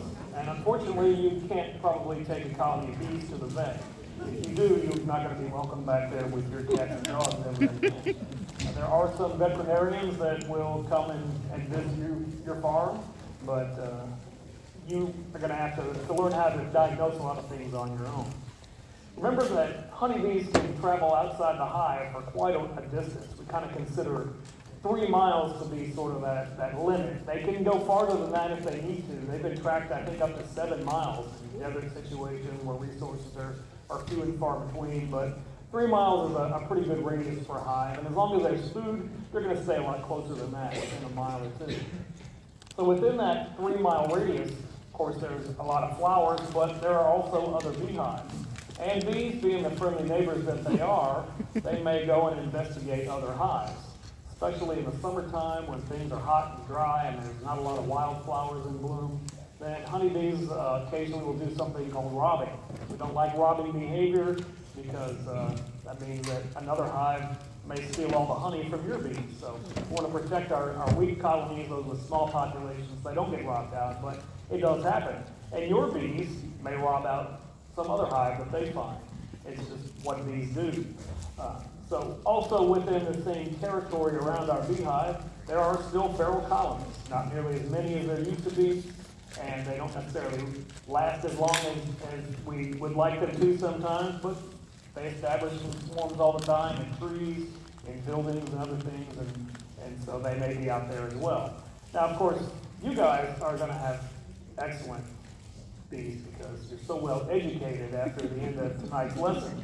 But the poor bees that live in this tree, no one's looking out for them. And somehow, some condition got into that hive and they began to get sick and die off. And as a result of the population shrinking, they didn't have enough guard bees to protect all of their honey. And so what happened? Your bees came over to visit and took that honey home, but they also may have taken home different bacteria, different parasites, whatever they might have happened to find in there due to this robbing behavior. And perhaps you went away on vacation thinking your bees are great. You spent a couple of weeks having a great time. You came back and your bees are not looking too good because they're getting weak. Then someone else's bees come over to visit and they take that as well. And if you've got multiple beehives within one bee yard, then those conditions can sometimes drift from one colony to another. But you can see how these things can move several miles at a time. This is why we have apiary inspectors, and this is why they like to have everyone's bee yards on a map where they know where they are. So if something contagious does have an outbreak, they can look at that map and they can see who's within range of that. We might need to go and inspect those colonies or at least alert them to it. And as a beekeeper, if you've got more than one hive, a lot of times we move things around. We move frames of broods from one hive to another. We might take a honey super off of one hive and put it on another. And so sometimes we are responsible for moving things around. Some things are so contagious, just using your hive tool in more than one hive can spread things around. So we do want to be careful and mindful of some of those things. It's great that we have apiary inspectors. These are professional bee lookers. They come to your place, they make house calls at your farm, and they can guide you through any potential problems that you're having. But we've only got 2 of them, and they have to cover the whole state. So this time of year, they're really busy, and you have to get on their schedule sometimes, and you may have to wait a week or 2 for them to make their route through the state and get back to you. And that's why you have to pay attention and be your own first bee inspector.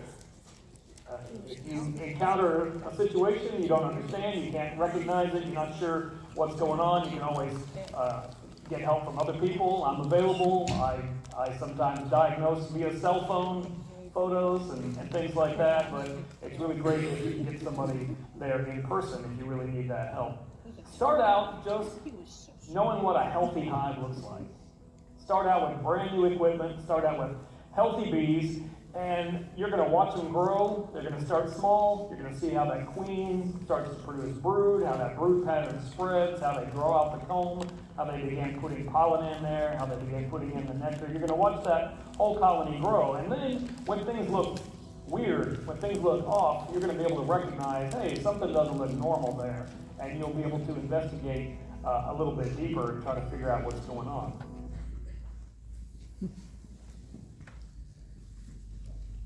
Okay, after having heard John about bee health, we have some issues in our bee colonies, which is called the Varroa destructor. And John has mentioned Varroa several times.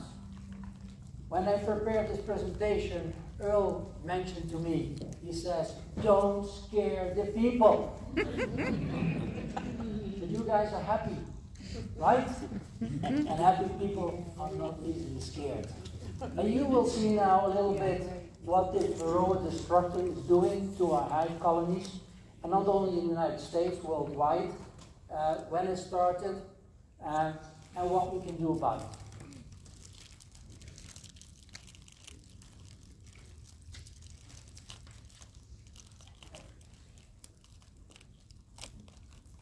The control does not now works. I need to be closer. So this is the Varroa mite. It's just like a tick. Most mites and ticks live in the soil. Some are parasitic on animals and insects. And here we talk about the bees.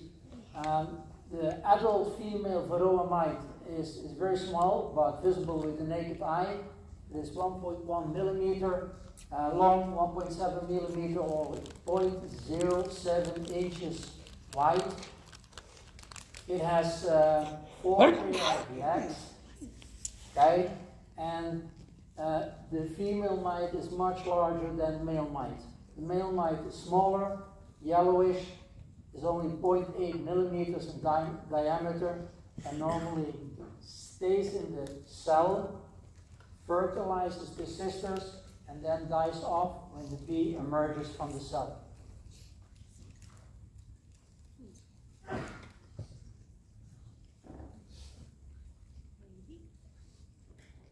think we have to do it like this. Okay, so the Varroa mite is basically the natural host of the Apis cerana, which is the Asian honeybee, and it feeds mainly on brood and adults. We also have a tracheal mite. We don't talk a little bit too much about it. It's also coming from Asia, from the Apis cerana, and it affects mostly adult bees. In general, I think the tracheal mite we control with a lot of the different treatments. The Varroa mite is the more difficult one, and is also the external mite that we encounter. When you compare the Varroa mite in relation to the bee size, it's like a tick the size of a fist. So if you take the bee weight, and I have it here in milligrams, 160 milligrams, and you divide it by the Varroa mite weight, which is 0.453 milligrams, you have a ratio of 253. So if a human weight is 176 pounds, a normal person, divided by 253, so you have a mite or a tick that weighs half a pound, or 226 grams, and that is tremendous. So you can imagine that this Varroa mite is a really burden to our honeybee. And here you see those mites, and a bee can have only one, but can also have several. And these mites really reduce the lifespan and the efficiency, the honey production that these worker bees should produce in our hives. We have different species complex. Dr. Anderson in Apimundo in 1999, he concluded that the Varroa mite is not only one species, but are several species. And only one of those Asian Varroa mite species really jumped onto the European honeybee. Russian migration of people towards the east brought the European honeybee to Asia, and later those same Russian brought the European honeybee back to Europe, but not only the bee colony, also the Varroa mite, and with that started the worldwide infection of this parasite. The original Varroa mite was called Varroa jacobsoni. It was discovered in Indonesia. It is much smaller and basically cannot reproduce on the brood of the Apis mellifera, which is the European honeybee. So basically we have two types of Varroa mite. We have the Korean one, which is the bad one that has affected the Apis mellifera or the European honeybee, and then we have in the Indonesian one, the Japanese, the Taiwan, which basically is the original smaller Varroa mite, Jacobsoni. The history, so the Jacobsoni was discovered in 1904 in Java by a Dutch investigator, Oudemans. Then it pops up in 1950 in Korea, then in Japan in 1958, in the United States in 1987, and with so much commercial contacts, what we have nowadays worldwide in our world economy, nowadays the Varroa mite has spread even to areas like New Zealand and Australia that have for a long time been free of this parasite. So we have it nowadays worldwide. It feeds on the hemolymph, or basically the blood of the bees, and uses also bee body fat. And it's not only that it sucks a little bit the life and the energy out of the bees, it also indirectly injects viruses into that hemolymph circulatory stream, and with that the colonies become infected with different viruses, and that could have been one of the reasons why a lot of our bees worldwide in the colony collapse disorder have been affected from. So again, the natural host is the Apis cerana, the Asian bee, where the mite has coexisted for millennia, and then when it came in contact with the European honeybee that had no protection, we saw that it had very little tolerance. The European bee has less grooming, it has considerably less hair, so the mite can grab much easier on the body of the European bee. The European bee is also larger than the Apis cerana, so basically it has been the biggest threat that we have encountered in the last 20-30 years worldwide.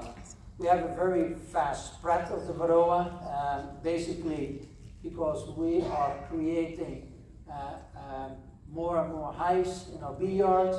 We like to see 60, 80,000 bees in our hives so that we produce a lot of honey, and with more replication, with more reproduction, the Varroa mite invades many more cells and reproduces themselves too. Commercial beehives can maintain extremely damaging infestation because we have hundreds or thousands of hives in a certain area, so they transmit the mite from one hive into the other.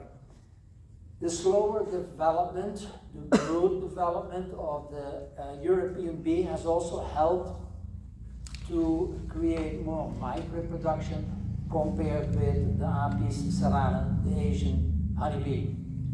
So once introduced in a region, the mite spreads very quickly between colonies, also due to swarming, robbing, and drifting. John mentioned this already. Contact between the drones outside the bee garden, so when two bee gardens cross over into each other, bees can visit your bee garden and transmit indirectly the mite, and with the mite also virus diseases. Transport of secondary hosts to the bumblebees is also could be a factor. I normally see in my garden a lot of bumblebees, although in the last few years that has come down quite a bit. In certain states the bumblebees are also in reduced numbers present nowadays. Road transport for commercial beekeepers. that goes from one state into the other state. They always leave some bees behind that could be infected and then transmitting the mite infestation to newer areas. When one buys infested colonies, you need to have an inspector go through your colony whenever you buy an existing hive to be sure that you really get top quality and the lowest mite infestation possible. The mites are presently everywhere. We need to control its population. Unlike bacteria and viruses, the spread of the Varroa does not cause immunity. It's an external parasite. With the COVID-19 issue, we could get a vaccination. We would produce immunity. With this external parasite, we need to be on our toes all the time. It's just like rodent infestation in big cities or in local farms or houses. You need to control them all the time. There are few resistant strains of the European honeybee against the Varroa mite, so reinfestation occurs all the time. The mite has spread to wild honeybees. This could be a reservoir or reinfestation. Okay, and here you see again this the mite on top of a bee on the right side. We call this the phoretic stage, when the mite is really walking around with the bees in the hive. And then on the lower part you see that the mite invades the brood cells, and later on we go more closely into that, where it reproduces. Here you see a few of these mites, white, which are the smaller stages.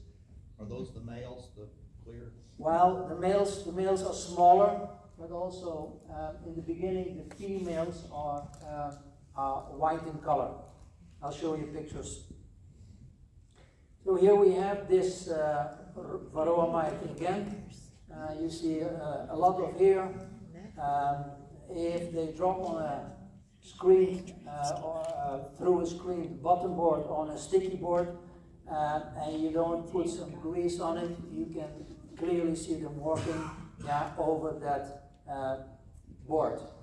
So some background of the Varroa mite: lifespan between 25 days and 5 months. Mites do not have eyes. They get around recognizing pheromones, chemicals that float in the air. It knows its location from the smell. Mites get chemical signals from the bees when they start invading bee cells and start mite reproduction. The more brood cells, the more invasive are the mites, and freshly kept brood cells activate immediately oogenesis, or the reproduction in female mites.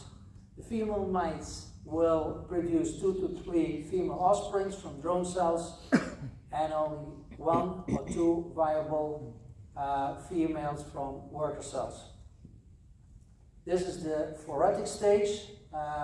So even when we have brood in a colony, on the phoretic stage, the mites will stay 5 to 11 days on the bees, hopping around, spreading viruses when they feed, and when they jump from one bee into the other, they could miss and fall down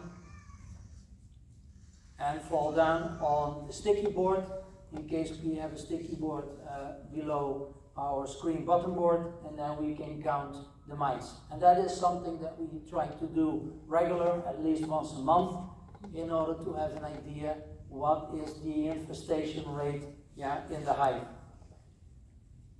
Then we have the reproduction in the sealed brood cells. The female mother mite will start laying her first egg 70 hours, or almost 3 days, after the cell is kept. First egg will be a male, and that male will fertilize the female sisters that emerge later, normally 30 hours later. The young female mites are already mated when they emerge from the cell, together with the mother mite and with the bee. And the mother mite can do a reinfestation 7 times over. In that same cell, you can have also several mother mites, okay, that compete a little bit with the feeding grounds on the prepupa. So males are white and females underdeveloped, and normally the males and the white females that not fully developed, they will die when the cell is opened, the bee emerges, they are dehydrated after that. Here you see those different male mites on the right corner. The 2 small ones are male mites, and you have a white female mite that is completely underdeveloped. Then on top you have a female mite that is developed, and on the right upper side you see the mother mite. So this is the most difficult slide in the presentation, and here basically you can see the whole development. On top again we have all female mites. White ones are underdeveloped, then the completely developed one, and at the right side the mother mite. There is a small table with the incubation process of the queen. The queen takes 16 days to develop and emerge, a worker bee at 21 days, and a drone 24 days. You have heard that the mites prefer drone brood, and I'll explain you why. So in the process, the queen first lays her egg. The egg stands right straight up, then falls down, and by 3 days the nurse bees are feeding the emerged larva. So those are the first 3 days, from start till larva, 3 days. Then you double that, and you heard that John mention it, 6 days. From 3 plus 6 is 9. At 9 days the cells are capped. And then you add double again. 6 plus 6 is 12. 9 plus 12 is 21. So at 21 days we have the worker bee emerging from the cell. So before 9 days, before capping, at 8 days, the mother mite, because of pheromones from the brood, will get into the cell. She will go to the bottom of the cell, and she will make an incision, a wound, in the prepupa. All the mice, also her offspring, will feed from that wound. If 2 mother mites or 3 mother mites would invade that cell, they will all feed from that same wound. But now there will be competition. They will need to stand a line to feed. And that could help maybe to reduce that less mites get to the adult stage and be viable. So I also mentioned that when the mother mite gets into the cell, she needs 70 hours or 3 days to produce the first egg. So if we are at 8, 8 plus 3 is 11. 30 days, that first egg is a male. And that male will never leave the cell. Then 30 hours after that, she will lay her first female egg. So 11, let's say, at 12 and a half days, the first female egg is produced. And that female egg needs 8 days to develop. So 12 plus 8 is 20. And at 21 days, the bee emerges. So that is the reason why in a female cell, in a female worker cell, we only get 1 or 2 female mite offspring. But if the mites go into the drone brood, that stays till 24 days, they have the possibility to produce 1 or 2 extra adult developed female mites that emerge with the bees and can increase with that the mite population in your hive.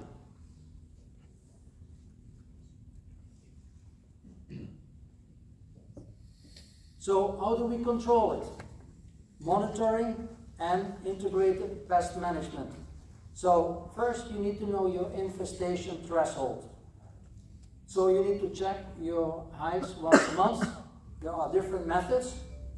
The options, the first one is I use the mite drop on a sticky bottom board that I place below the screen bottom board. It is not as accurate, but it gives me an idea, and with practice you are going to find out that, for example, 1 or 2 mites per day drop is a threshold in spring. In the spring, when you want to have very few mites in your hive, okay, because normally you do your treatment in the winter months. We get to that. But at the end of the summer, if you have 10 mites dropping in one day on your sticky board, okay, you are still okay. So this has many advantages. You don't need to go into your hive to disturb the bees. There's no killing of bees. You confirm if there's a laying queen, because you can see how dirty your sticky board is. Okay? I will show you some pictures.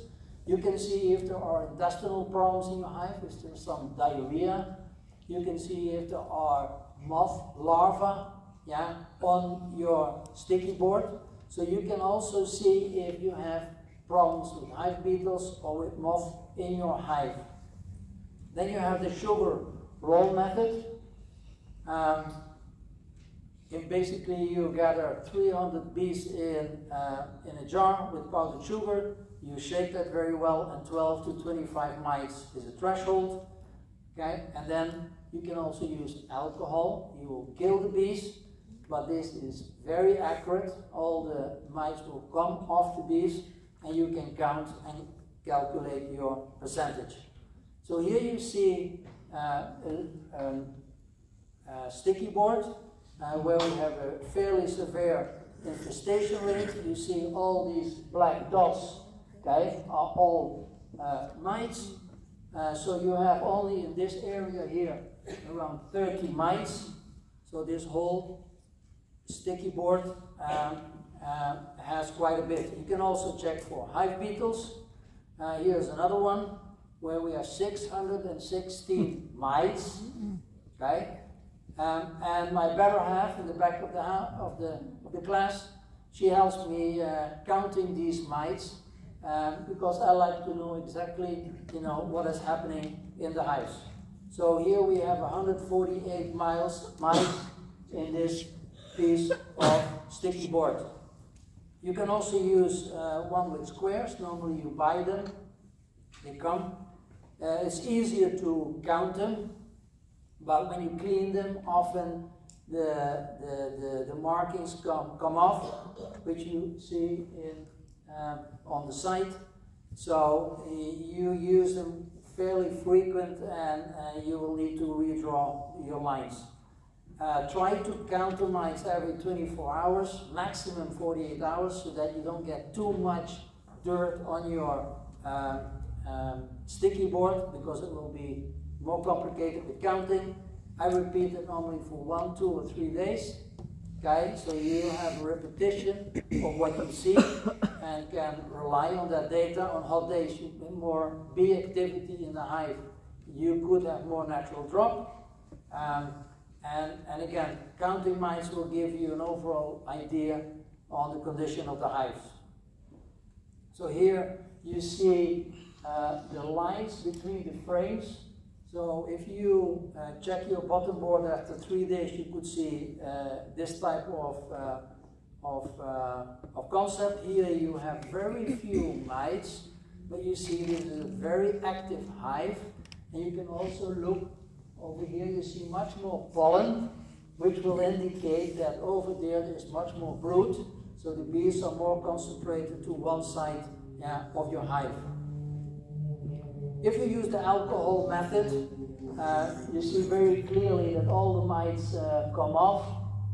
The bees, you have to kill the bees in this method, but it can be a very accurate way to check your mite count. So this is basically a graph from May till the end of August, where you see the mite count very low in the beginning of spring, and then by the end of the summer it starts climbing. Here you see in 2020 in 12 colonies, an average. At the bottom, many times we were at 0 or 1. Then by August you get 3 mites drop on average. Then it starts going up, 31. So then you say, okay, I decide to treat. I use an oxalic acid treatment. And immediately after my treatment, I put my sticky board under it for 1 day only, just to see the effect of the mite drop. And all the mites that drop are dead, so they don't walk away. Okay? So from 48, those were the mite drops. It goes down. I check again. I have 11, 7. Then I go back to 27. Okay? Then I treat. Then I have 177. This is the average on all the 12 colonies. Okay, so you need to multiply 12 by 177 to get the total amount of mites. And then I drop to 19 mites by the 1st of November, which is still way too high. This is in the spring of 2022, and here you see all the hives. They have different codes, because I have them a little bit by family. You see that the oxalate, before the oxalate treatment, this is the mite drop that I have on my sticky board. Then the third column, I treat all the hives at the same day, okay? So I don't exclude not one. And then when I do the drip method, I can see and look into my hives, and I can see if on the top I have only 3 frames of bees, or 5 frames, or full 10 frames of bees. So I mark weak hive, with a minus, or with the plus, 2 plus, or 3 plus. 3 plus is a very strong hive. So you already here are having an idea when you do this treatment, what is the condition of your different hives. And then you have the mite count 3 days later, on the 14th of February, and you see that there are some hives that are extremely high, 415, 256, and 692 mites dropping. This is December 9th, just in 2022, and here you see an average of all the mites that have been dropping in 15 hives. And what I did is on December 8th, I treated, I treated with oxalic acid. On the 9th, I counted 955 mites, or 64 mites on average per hive.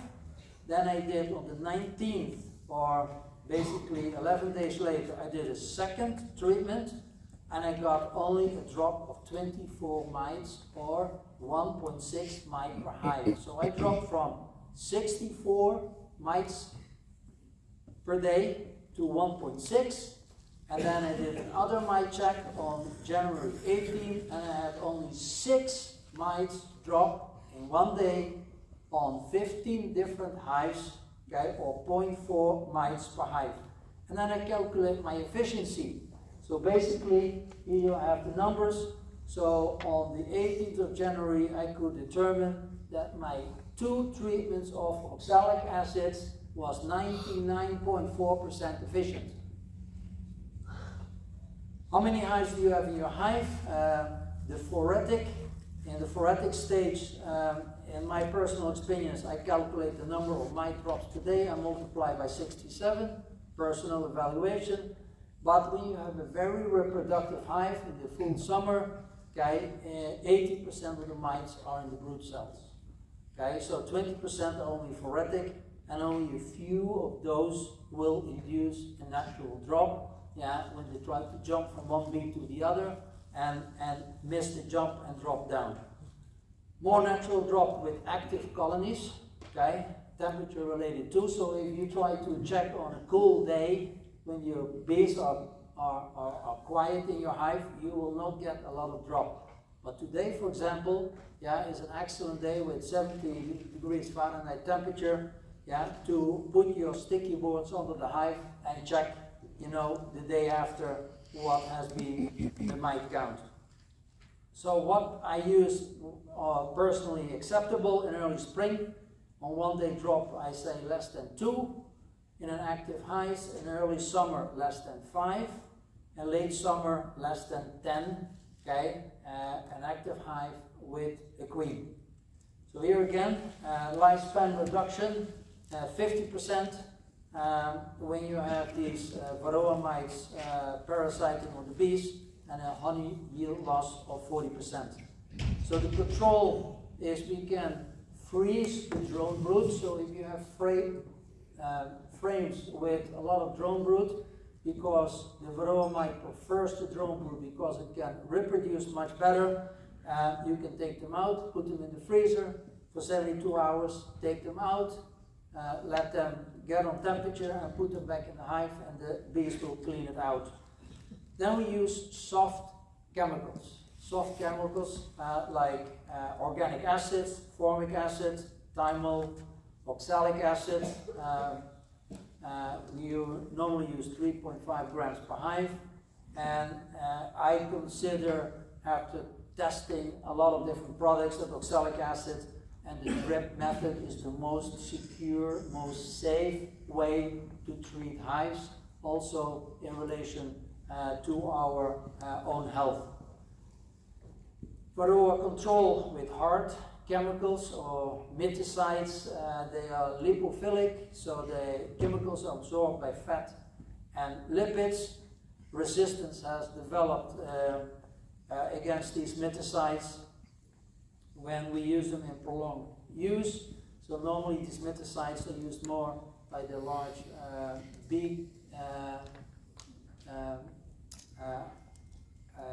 commercial beekeepers.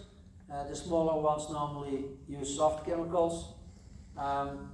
Chronic exposure to low doses over time can also affect bee health. Cannot be used during honey flow. So every treatment against the mites, don't try to do it when you have supers that later on you're going to extract, yeah, on your hive. And that is why the treatment against the mites is normally done when you take your supers off, and of course when you have most of your mites phoretic, so on top of the bees, so that you can really attack them and get a massive drop in the count within the hive. So hard chemicals are also absorbed in the wax. Okay, you also don't want to have that because indirectly you could contaminate a little bit your honey. So if you want to produce quality honey, yeah, try to stay away from your hard chemicals. There are 3 types of beekeepers. The first type of beekeeper is they treat all the time. The second type of beekeepers, they say they don't have mites because they never check and count if there is mite drop. And then the third ones that really have a steady program, checking every month, at least once, if possible twice, you know, what is the mite drop, especially going to the end of the summer, when normally your mite population is growing very quickly. So I have a consistent program against the varroa that starts with measuring the mite load. Genetic process in the selection, everybody has heard about the varroa sensitive hygienic behavior, the reproduction of the varroa mite triggered removal by bees. I have bought some of these varroa sensitive hygienic lines, but I can say if you have a very productive hive that produces a lot of honey, you can assume that you will have a large load of varroa mites, and you will need to treat those hives if you want them to survive. So reproduction of mite is simply more pronounced in these highly productive colonies. Selecting for better queens also cover in general gentle behavior, low swarming instinct, productivity, and activity based on temperature. At what temperature? 65 degrees Fahrenheit. Do I see my bees coming out of the hives and starting to gather nectar and pollen? Deformed wing disease, here very clearly, John also mentioned it very quickly. So this is one of the viruses that affect our bee colonies because the varroa mite contaminated with these viruses inject these viruses into the bees and causing considerably damage.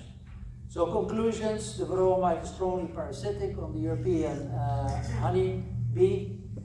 Control viral hive diseases by controlling the mites. The mite is an intermediate host for these viruses, so it will transmit these different viruses to the bees.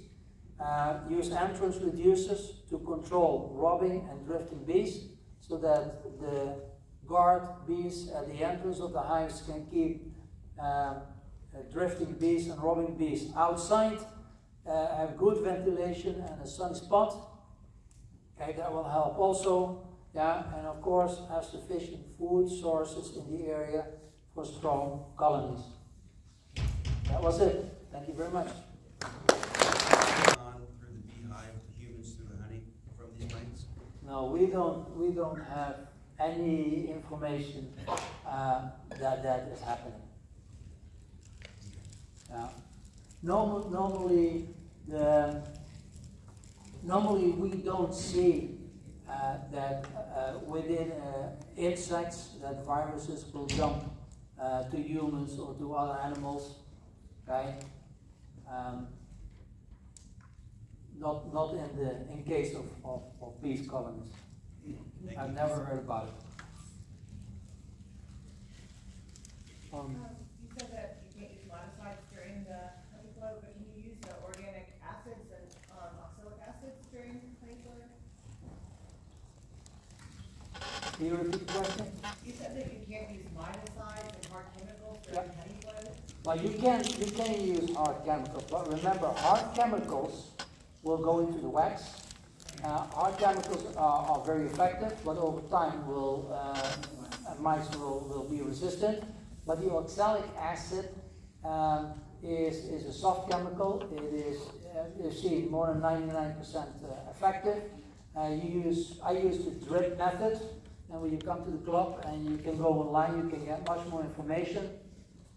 When you use a gasification of acids in your hive, you need to use a protective mask because you cannot inhale those gases. Okay, they're very damaging. Oxalic acid also penetrates through your skin. So we are talking here about products that can affect our health. Okay, but with the drip method, you have the least exposure. Can you imagine that if you are evaporating an acid on the bottom of your hive, you need to be careful with wind directions, where you stand. Often the evaporation is not very effective. Okay, and you have seen here that with the oxalic drip method, per hive you use 50 ml. You make this a 1-to-1 sugar water solution. You add 3.5 grams of pure oxalic acid. It is the cheapest treatment, okay, that you can do in your hive. it costs cents, not dollars. Okay, you buy hard chemicals and you pay. Okay, so Do you treat twice because they're capped? you need to treat in the winter at least twice. And the reason is, in the first time you get 95%. But that last 5% is still way too much. You need to be over 99% so that when you start with having brood in your colony and checking the mite load in early spring, you get 0 or 1. Now 0 doesn't mean there are no mites. There are for sure there are mites, but your count is extremely low. So you start low and you will end fairly low by the end of summer. But if you have too many 10 mites count in March, way too much, you can have, instead of 50 by August, you can have 500 mites dropping. That's the difference. So the multiplication is very, very fast. Can you bring your hive back from 500? I lost from the 19 hives I have, I lost 1. And that one hive had the highest mite count. And I treated probably that hive too late. Okay, and remember, if these mites affect severely the hive population, that if you have a hive that goes into the winter with not enough bees, we had some very cold days, if that hive is not warm enough, okay, you could lose your hive. Could you go back a few slides to show the spelling of that acid?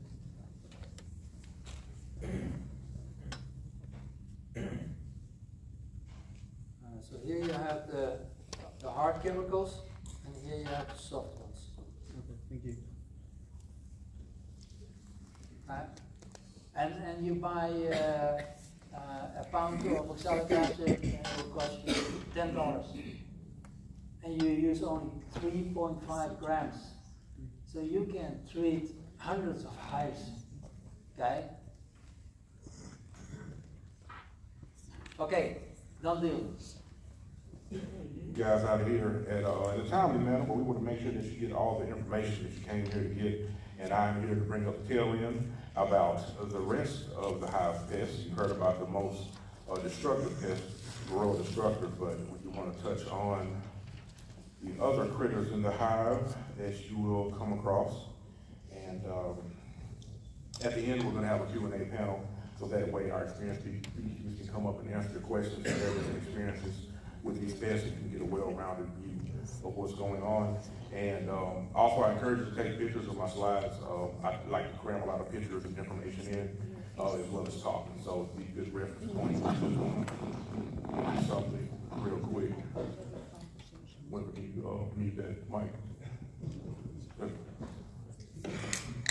So, first off, we want to start off with the small hive beetle and the greater and lesser wax moths.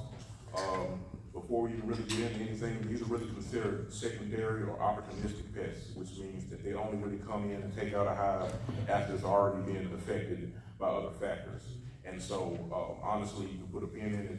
Your first line of defense is keeping your colony strong, and that will help nature take its course in the fact that bees really don't tolerate either of these pests in large numbers in the hive. The guard bees do a good job of chasing them out, keeping them out, corralling them, whatever is necessary. And so they really are your first line of defense. It's just keeping them strong enough to do so. But starting off with small hive beetle, basically that species is from South Africa. They're fruit and nectar feeders. They were found in Florida in around about 1996. And in general, they're scavengers. In your hives, they'll eat anything from your honey to the comb to immature and dead bees, pretty much any organic matter. And their life cycle with small hive beetle completely evolves around the hive. And so adults will stick into the colony, and the females will lay egg masses on the comb, sometimes in brood comb, and then those larvae will come out and eat anything they can and just cause a lot of destruction in the hive.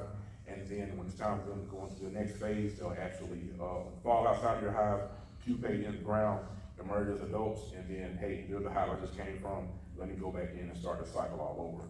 And so their main damage is really from the larvae of the small hive beetle. When they're in the hive and they're eating, they introduce the yeast into the honey, and what that does is create something called slime comb, which is, the yeast ferments that honey, and it creates a pungent smell. I haven't smelled it myself, but I heard it smells like orange peels, decaying orange peels. And secondarily, this smell will actually alert other small hive beetles in the area to say, hey, this hive is on its way out, come on in and do what you need to do. And it's just kind of a cycle that happens from there. And the adults themselves, they can actually fly for several miles on their own. And so I'm a beekeeper from Tallahassee, Florida, and I was back there between there and Gainesville. So beekeeping in Arkansas has been a bit different, but as you may have heard some beekeepers say, if you don't start off with hive beetles, you're going to have them at one point or another. It's just a part of keeping hives, and so moving on to control, it's just important to see your options and see what levels you need to ramp up to as that infestation kind of ebbs and flows. So what I like to do is break it down as first one, level one will be physical control. When you open that hive, you open your lid, you check the top, see if there's strain around there. Your inner cover, as soon as you take that off, that light hits that hive, those bees are gonna go, those beetles are gonna go running around. You wanna use your hive tool, just mash them. Right there, you're in the cycle before it even gets started, hopefully. What I like to do is keep a count, see how many you see from time to time, and that can kind of help you kind of gauge how bad of an infestation you might have starting, and if it's a major problem where you need to go to the next level. So level two, I say would be mechanical control. If you've heard from the other night, special bottom boards are really good, especially the Freeman beetle trap. Basically what that is, this picture here in the corner, it's a screen bottom board that's kind of bulked up, and it has an opening in the back of it so that you can slide a tray in and out. And this is also good for Varroa IPM, using the sticky boards that was mentioned earlier, for doing those checks, because you're going in the back bottom of the hive, you're not disturbing what's going on up top. And basically the way it works is you keep it filled with a kill agent, vegetable oil, mineral oil, soapy water, and diatomaceous earth actually works. It's a very fine material, and it actually chops these beetles' legs off very cleanly, but it also kills them. So the thing about this tray is almost a double-edged sword. So what you want to do is keep it filled in order for it to be effective. Because if you let that tray dry out, what's going to happen is the frass, which is insect poop, if we didn't explain that earlier, frass and other organic debris will fall down through that screen and into that tray, and then will just clump there down at the bottom. And again, being organic matter consumers, those beetles and the larvae are just going to love that, and you're going to just have a breeding station right there under your hive. And so either use it fully and keep it filled, or take it out, or don't use it at all. And in the winter, you can just close that entrance up in the back, and that way you keep that draft down. And also you can use it year round. There's really not a certain time that you should or shouldn't use it. If it's something you want to implement, definitely keep it going. And so another level two mechanical control would be your in-hive traps. You learned about the beetle blaster and the beetle gel. And basically, you know, how they work is you paint them in between your frames, and they pretty much work on an attractant/kill agent thing. With your beetle blaster, which are the plastic ones up top, you fill it about a third of the way full with either vegetable oil or apple cider vinegar. And because these insects breathe through spiracles on the side, what it is a smother kill agent. And so it works pretty much both ways with using the beetle blaster. With the beetle gel, it actually, that center compartment here, you can put the apple cider vinegar in there as your attractant, and then fill the outer two chambers with the vegetable oil. And so these come in both disposable and reusable versions. I've implemented both in my hives with varying success, but it really comes across as, in general, our in-hive traps taking care of the problem. Some beetles get smart, some don't.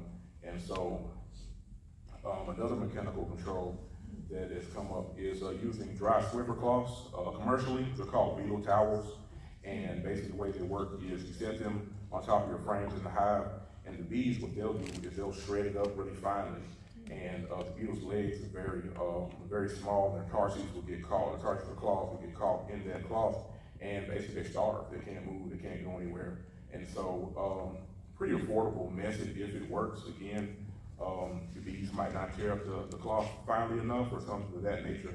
And so it's definitely something worth trying as an alternative or in combination with your in-hive beetle traps.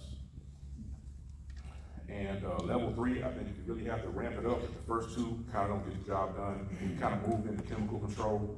So commercially available is Checkmate Plus. It has Kumafos is the insecticide, and they come in strips. In the bottom right here, you have the beetle barn trap, which pretty much works like a roach motel kind of way. You'll cut about an inch strip off of your Checkmate Plus, drop it in that beetle barn, and usually you'll put that trap either in your bottom board in the back or on top of your inner cover. And while the beetles are being chased around or looking for dark places to hide, they'll slip off in here, get that attractant, and then die off.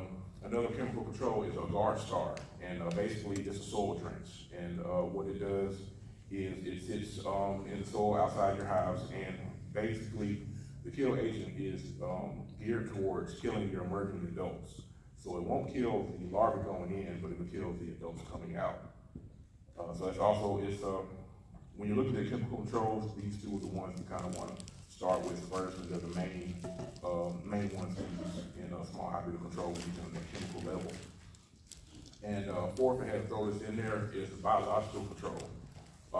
Nematodes, the roundworms, they're everywhere, they're varying sizes, they attack different things. Some are helpful, some are harmful. In this case, these 2 particular species of nematodes are bee friendly, and they actually only attack certain beetle larvae.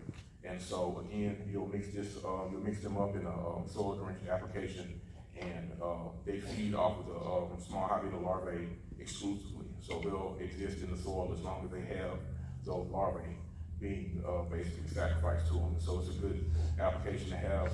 And actually, with nematodes, we have a source for them in our club. We have a contact that we have someone still, Jay, that in our club that could get you to supply nematodes and tell you how to apply them. And also, I found this particular species is available from Perry, Georgia. And if you visit their website, they can get them sent to you. They can show you how to apply them. And so these are just 2 good ways to get a hold of nematodes if that level 4 control is something that you're interested in looking into and see if it's a viable option for you.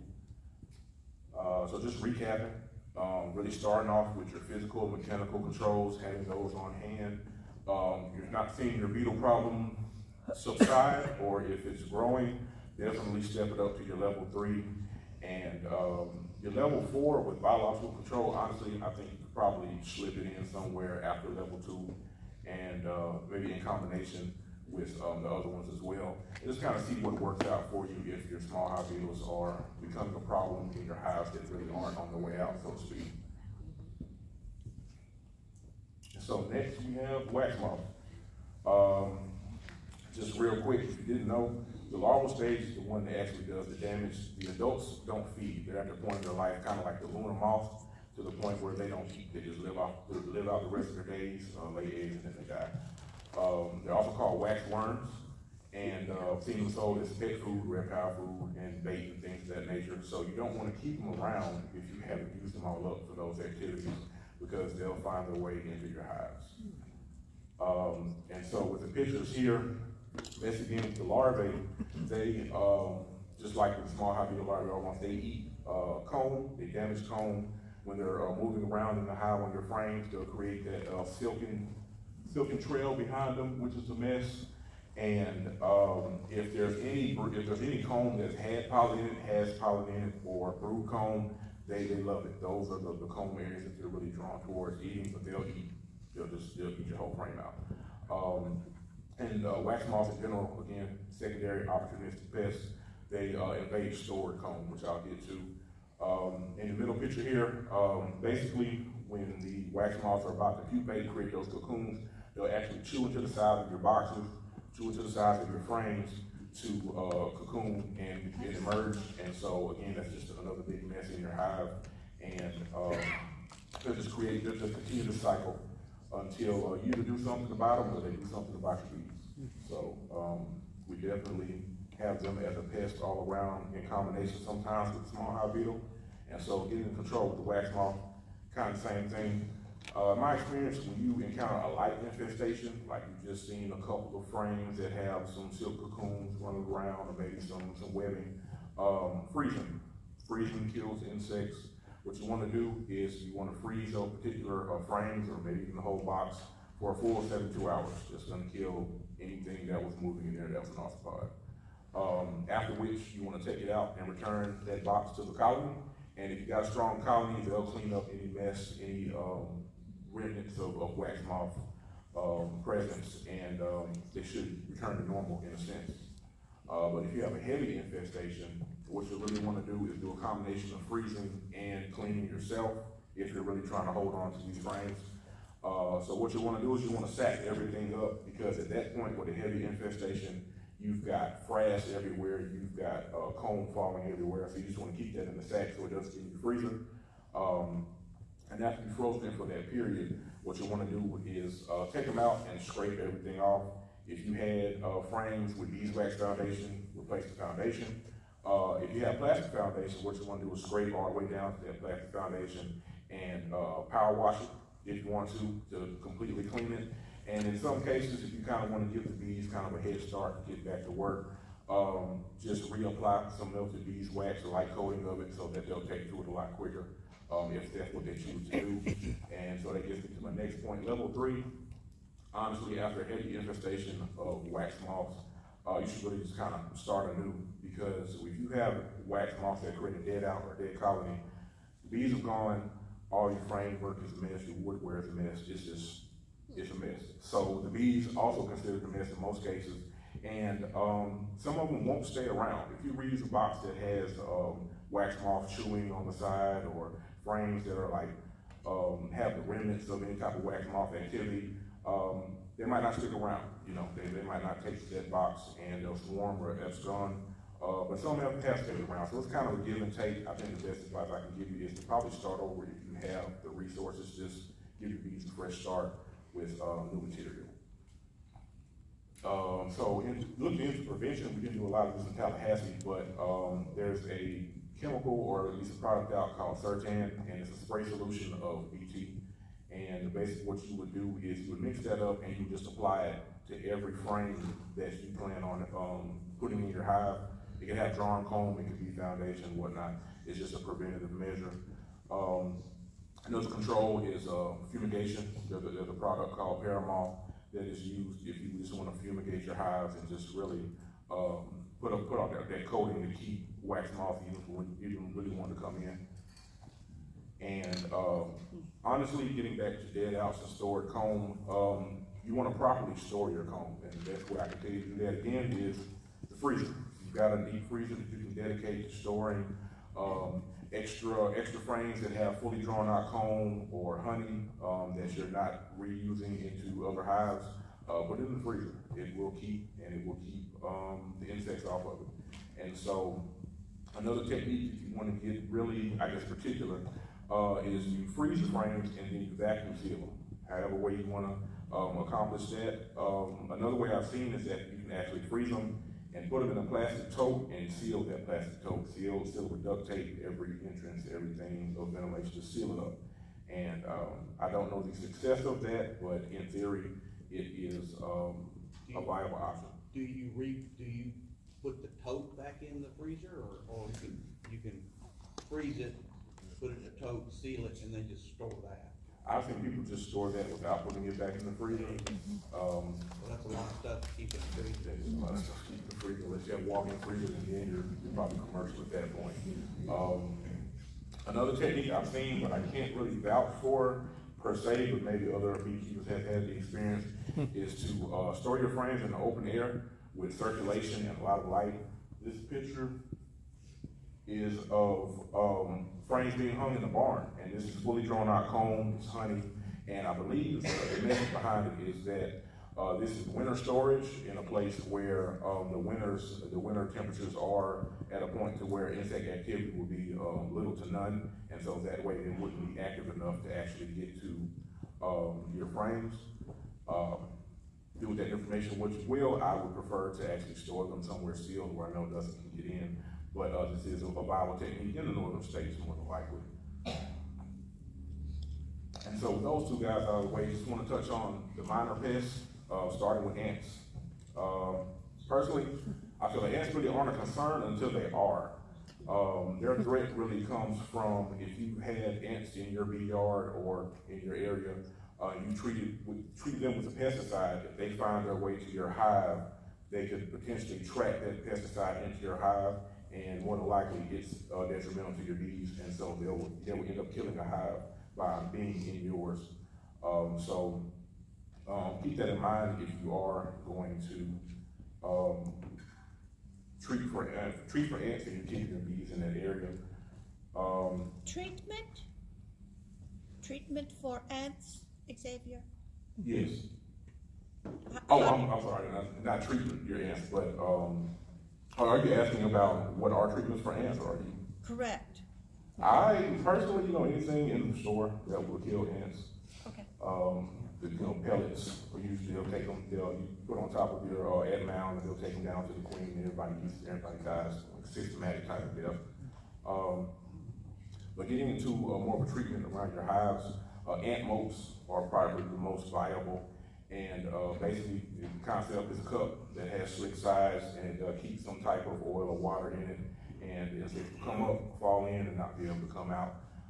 From these pictures, I think the best message is to have one that has a hood over it, so that way it keeps out rain and debris, and you'll have that viable source of your water, your oil. You want it to change it out as frequently.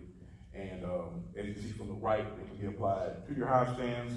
They can apply directly under your hives, and then there are also the transportable mobile hive stands on the far right, on this side, that you can use that already has it incorporated. So you have lots of options, and actually they can 3D printed as well. I've seen a lot of plans for 3D printed ones. So any type of ant moat will keep the ants from crawling up your stand and getting into the hive in the first place.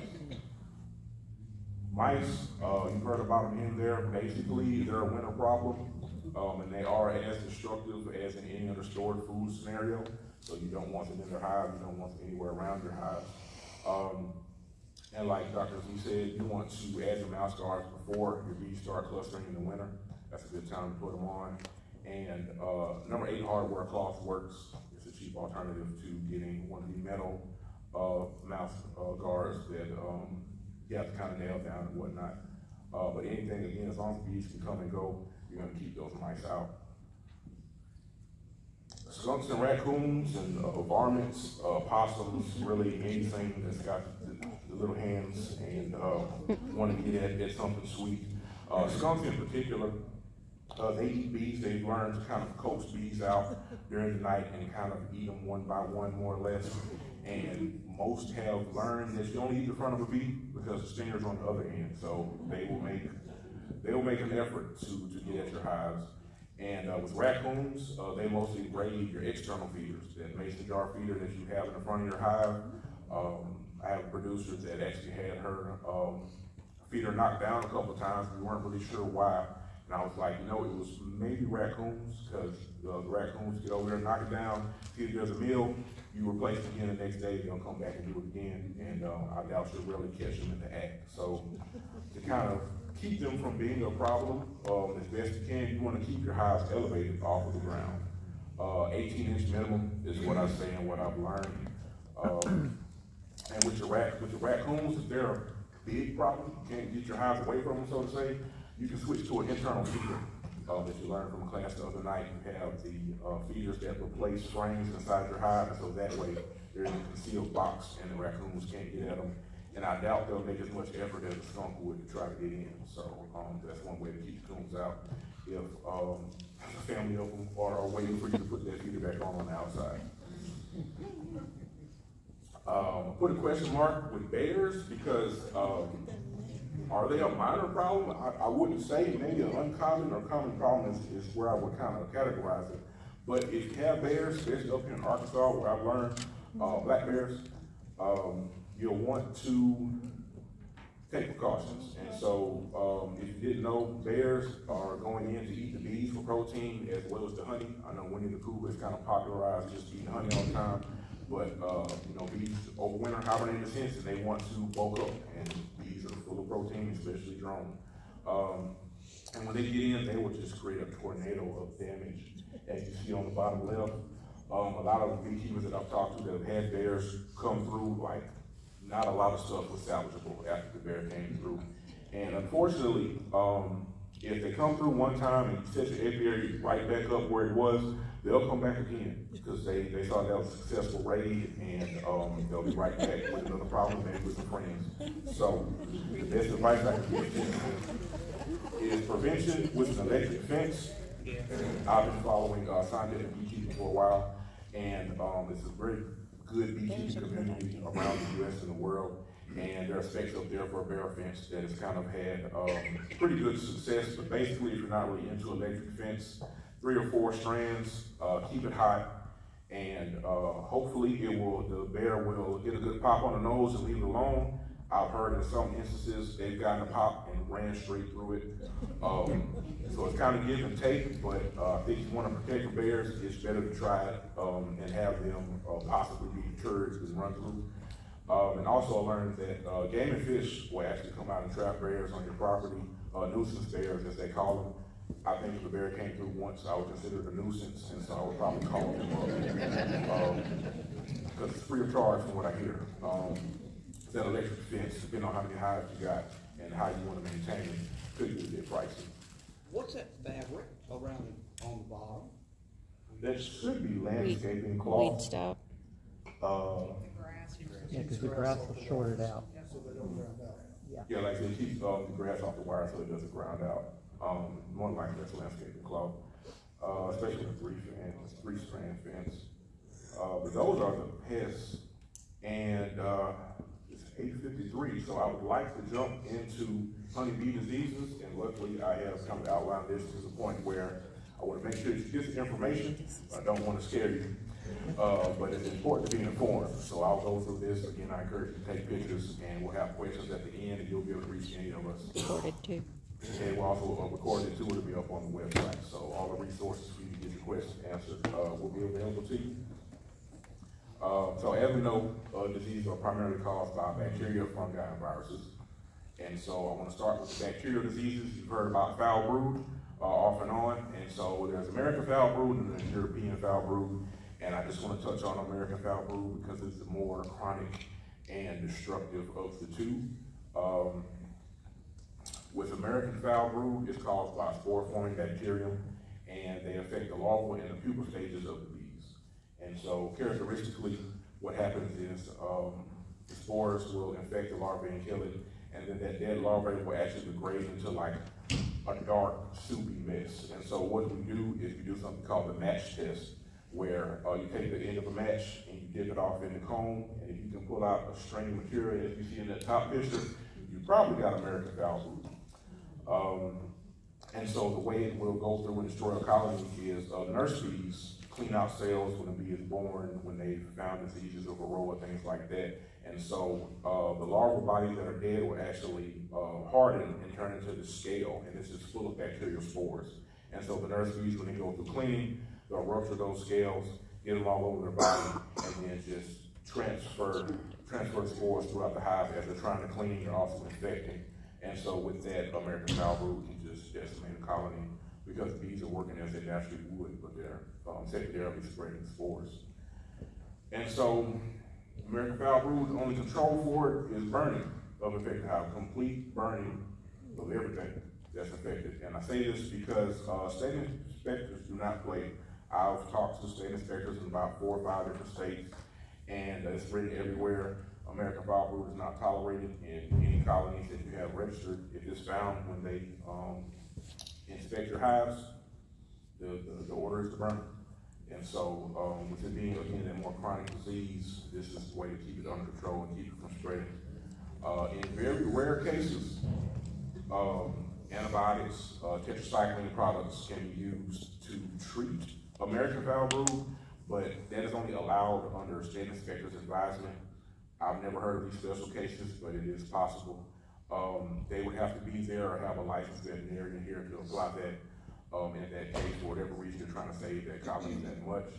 And just a quick note about European foul brood. It's curable. It has similar symptoms to American foul brood. It still affects the larval and pupa stages, but it's curable with tetracycline and palisade. I was actually gifted a hive before I left Tallahassee that had recovered from European foul brood, and they did pretty well. The disease didn't come back, and the bees, returned to good health. But American foul brood is the one you got to watch out for, and definitely take care of it when it arises. So touching right quick on the fungal diseases, chalk brood and stone brood. I haven't encountered these personally myself, but basically with them being fungi, they kill the larva from the inside, and they create mummies, if you will, just really hard, kind of degraded bodies of pupa, and they can be various colors: white ones, gray ones, green ones, black ones. It's fungal spores, and then fungi also allow other fungi to come in. So you just have a bunch of different spores going on. But and I guess symptoms of anything that you'll notice is, along with seeing certain patterns in the hive, like the top picture, the second picture is actually of the mummies that were dragged out of the brood chamber, and just they're coming on the landing strip on the front of the hive. So if you see these mummies outside your hive or inside, it's possible you might have one of the brood diseases. The thing about them though is they can be phased out with a strong colony, just the colony going through, being very hygienic, and the ebb and flow of the seasons. This might be something that will clear up on its own in a sense. But with chalk brood, if it's reoccurring, or if it reoccurs every spring or something like that, what you'll want to do yourself personally is replace your woodware and your foundation, and sterilize your hive tools as well, because we mentioned that diseases and things can be transferred via the equipment that you use. And so again, with stone brood, another fungi, the thing about stone brood is the larvae become very hard, and so if you're out there squeezing to see which one you have, that might be a characteristic, is that one is harder, one mummy is harder than the other. Nosema. If you haven't heard about nosema, now's the time to hear about it. It kind of sneaks under the radar in some instances because the symptoms aren't hard symptoms, like they aren't the symptoms that are just, okay, I know I have nosema. They could be attributed to other factors, but it is caused by microsporidium parasites, again, spore forming, and they live in the digestive tract of your bees, and so those spores are actually transferred through the mouth of your bees. And so the first thing I really look out for if I think nosema is around is diarrhea and dysentery over here. This is like light diarrhea, and that's full blown. If you have this on the outside of your hive, take note of it and start to look for other symptoms, because it may be indicative that you have a problem, and that problem may be nosema. Another thing that was probably mentioned throughout the night is you want to pay attention to how your bees act, how they look and how they act. With nosema, I've seen bees that have swollen, really greasy appearance to their abdomens. They do a lot of trembling. It's not the bee dance, it's more of a tremble. You notice a difference in their behavior. And then dead bees in front of your hive, that's never a good indication of anything, but in combination with these other factors, it will kind of help you diagnose these symptoms that it may be nosema. And what it directly affects basically is the nurse bees, they don't fully develop. So if you don't have nurse bees, you don't have babies being born properly, thus the population decreases and the colony starts to fail. And then infected queens with nosema, they die prematurely. Some queens live up to 3 to 5 years. If they get nosema, she might die the first year. And so no queen, and if they can't re-queen due to other factors, there goes your colony. But obviously when it comes to diagnosis of nosema, to see if you really have it, you have to do a microscopic examination of the gut contents. This is something that's done with a high-powered microscope.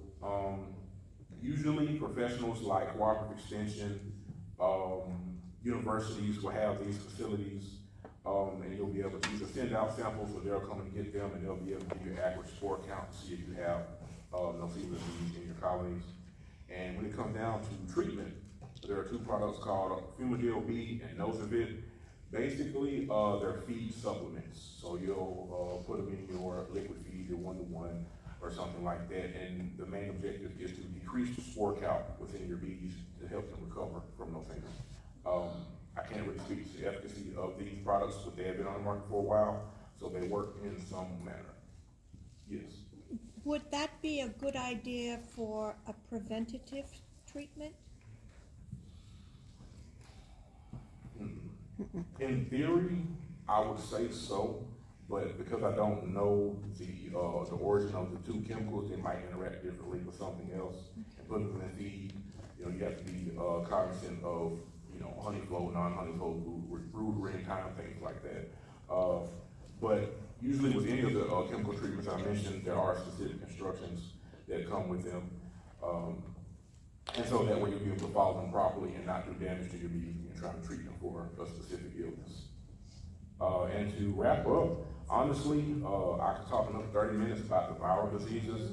When I was studying in my master's in entomology, there were about 18 that were identified at the time that affect domestic honeybees. And as you heard from our earlier presentation, varroa mites are vectors of diseases. Mainly these here, about 6 or 7, are directly come from being introduced into the bee system through varroa mite contact. And so, just to kind of sum it up, I think if you keep your mite load down, you will also be assisting in keeping that viral load down. And I do believe in the future, I'll probably be holding some workshops on the rest of these diseases and application methods, so that if you want to be more informed, we'll definitely have that for you. And so, in conclusion, I just want to say that, again, just like in the beginning, you want to keep your hive strong and healthy. That's your first line of defense. Make sure they have a clean source of water. Make sure that they have good food sources. They're not getting anything from runoff from a power plant or, you know, something like that. Actually talked about other plants that like bitterweed and things like that. That's more of a fix of honey, but just make sure they have good sources of those main things. If you are the steward, you are the beekeeper, you just want to make sure that they're doing good out the gate. Another thing I want to mention is that you want to monitor for your pests at the proper time. Make sure you monitor for varroa, because like we said, some people say I don't have varroa, and some people just don't believe they're a thing or a problem in the colony until it's too late. And that goes for the mites, small hive beetle. Like I said, check them. Whenever you open up your hives, take note of if they're in there, how many are in there. And again, as you get to know your bees, one thing a beekeeper taught me growing up, my mentor, is we talk to our bees. If you haven't started, I believe you will, especially if you start with like 1 or 2 colonies. I name the queens, I'll go out there and sit with them and everything. And I think with that comes, when you're inspecting, you really do get a feel for what's going on in that hive. Maybe check at the same time every day and you notice something different. You know, take weather, you know, as a variable, or maybe something in the neighborhood might have started them up, but if you can eliminate those variables and get down and you start noticing the symptoms that I mentioned from these diseases, you'll be able to jump on them quick fast and help get them out of that rut. And also, I definitely say reach out to mentors. Our Beekeepers Association has a lot of mentors, a lot of knowledgeable people willing to help and come out. I know I'm definitely willing to come out and take a look and talk to you at any time of day. Our club members, state inspectors, I had a scrolling slide up of our 2 state inspectors. I'll put that back up at the end for you. Cooperative Extension, these videos that you have seen from Dr. John Z. He is a very knowledgeable person, as you see, and he is the only guy in the state with Extension that does this. And if you reach out to him, like I said, he'll get back to you and he'll be able to inform you and help you out with a lot of things as well. And finally, I feel like you should definitely prepare for your treatments beforehand. Always have small hive beetle traps on hand, have you some varroa mite strips, have you some check mite, just in case. And also any of the other treatments, if they're storable, you know, we keep medicine cabinets for humans, keep a medicine cabinet for your bees. Because you never know what's going to come up or what's going to be available.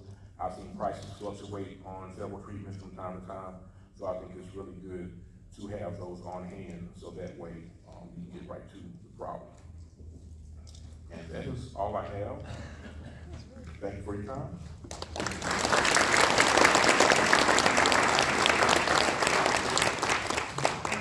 Right quick before we start the Q&A session, I just want to mention that our monthly meetings are every second Monday of the month, like the one coming up, and they're from 7 to 8:30 in the County Extension Building, which is that way, across the street, right past the building in front of us. And, again, you can find more information, on these trainings and future trainings in the email that you signed up, and on our website, NWABeekeepers.com. And if you'd like to receive email updates, you just log into our website and we'll have that out to you, periodically. And, yeah, are there any questions at this time? This is 9:06, so we definitely have time for that. And otherwise, I would like to thank you for participating. And we hope to see you at the next meeting. And Xavier, Out to the crowd, so that, okay, Mike's going around.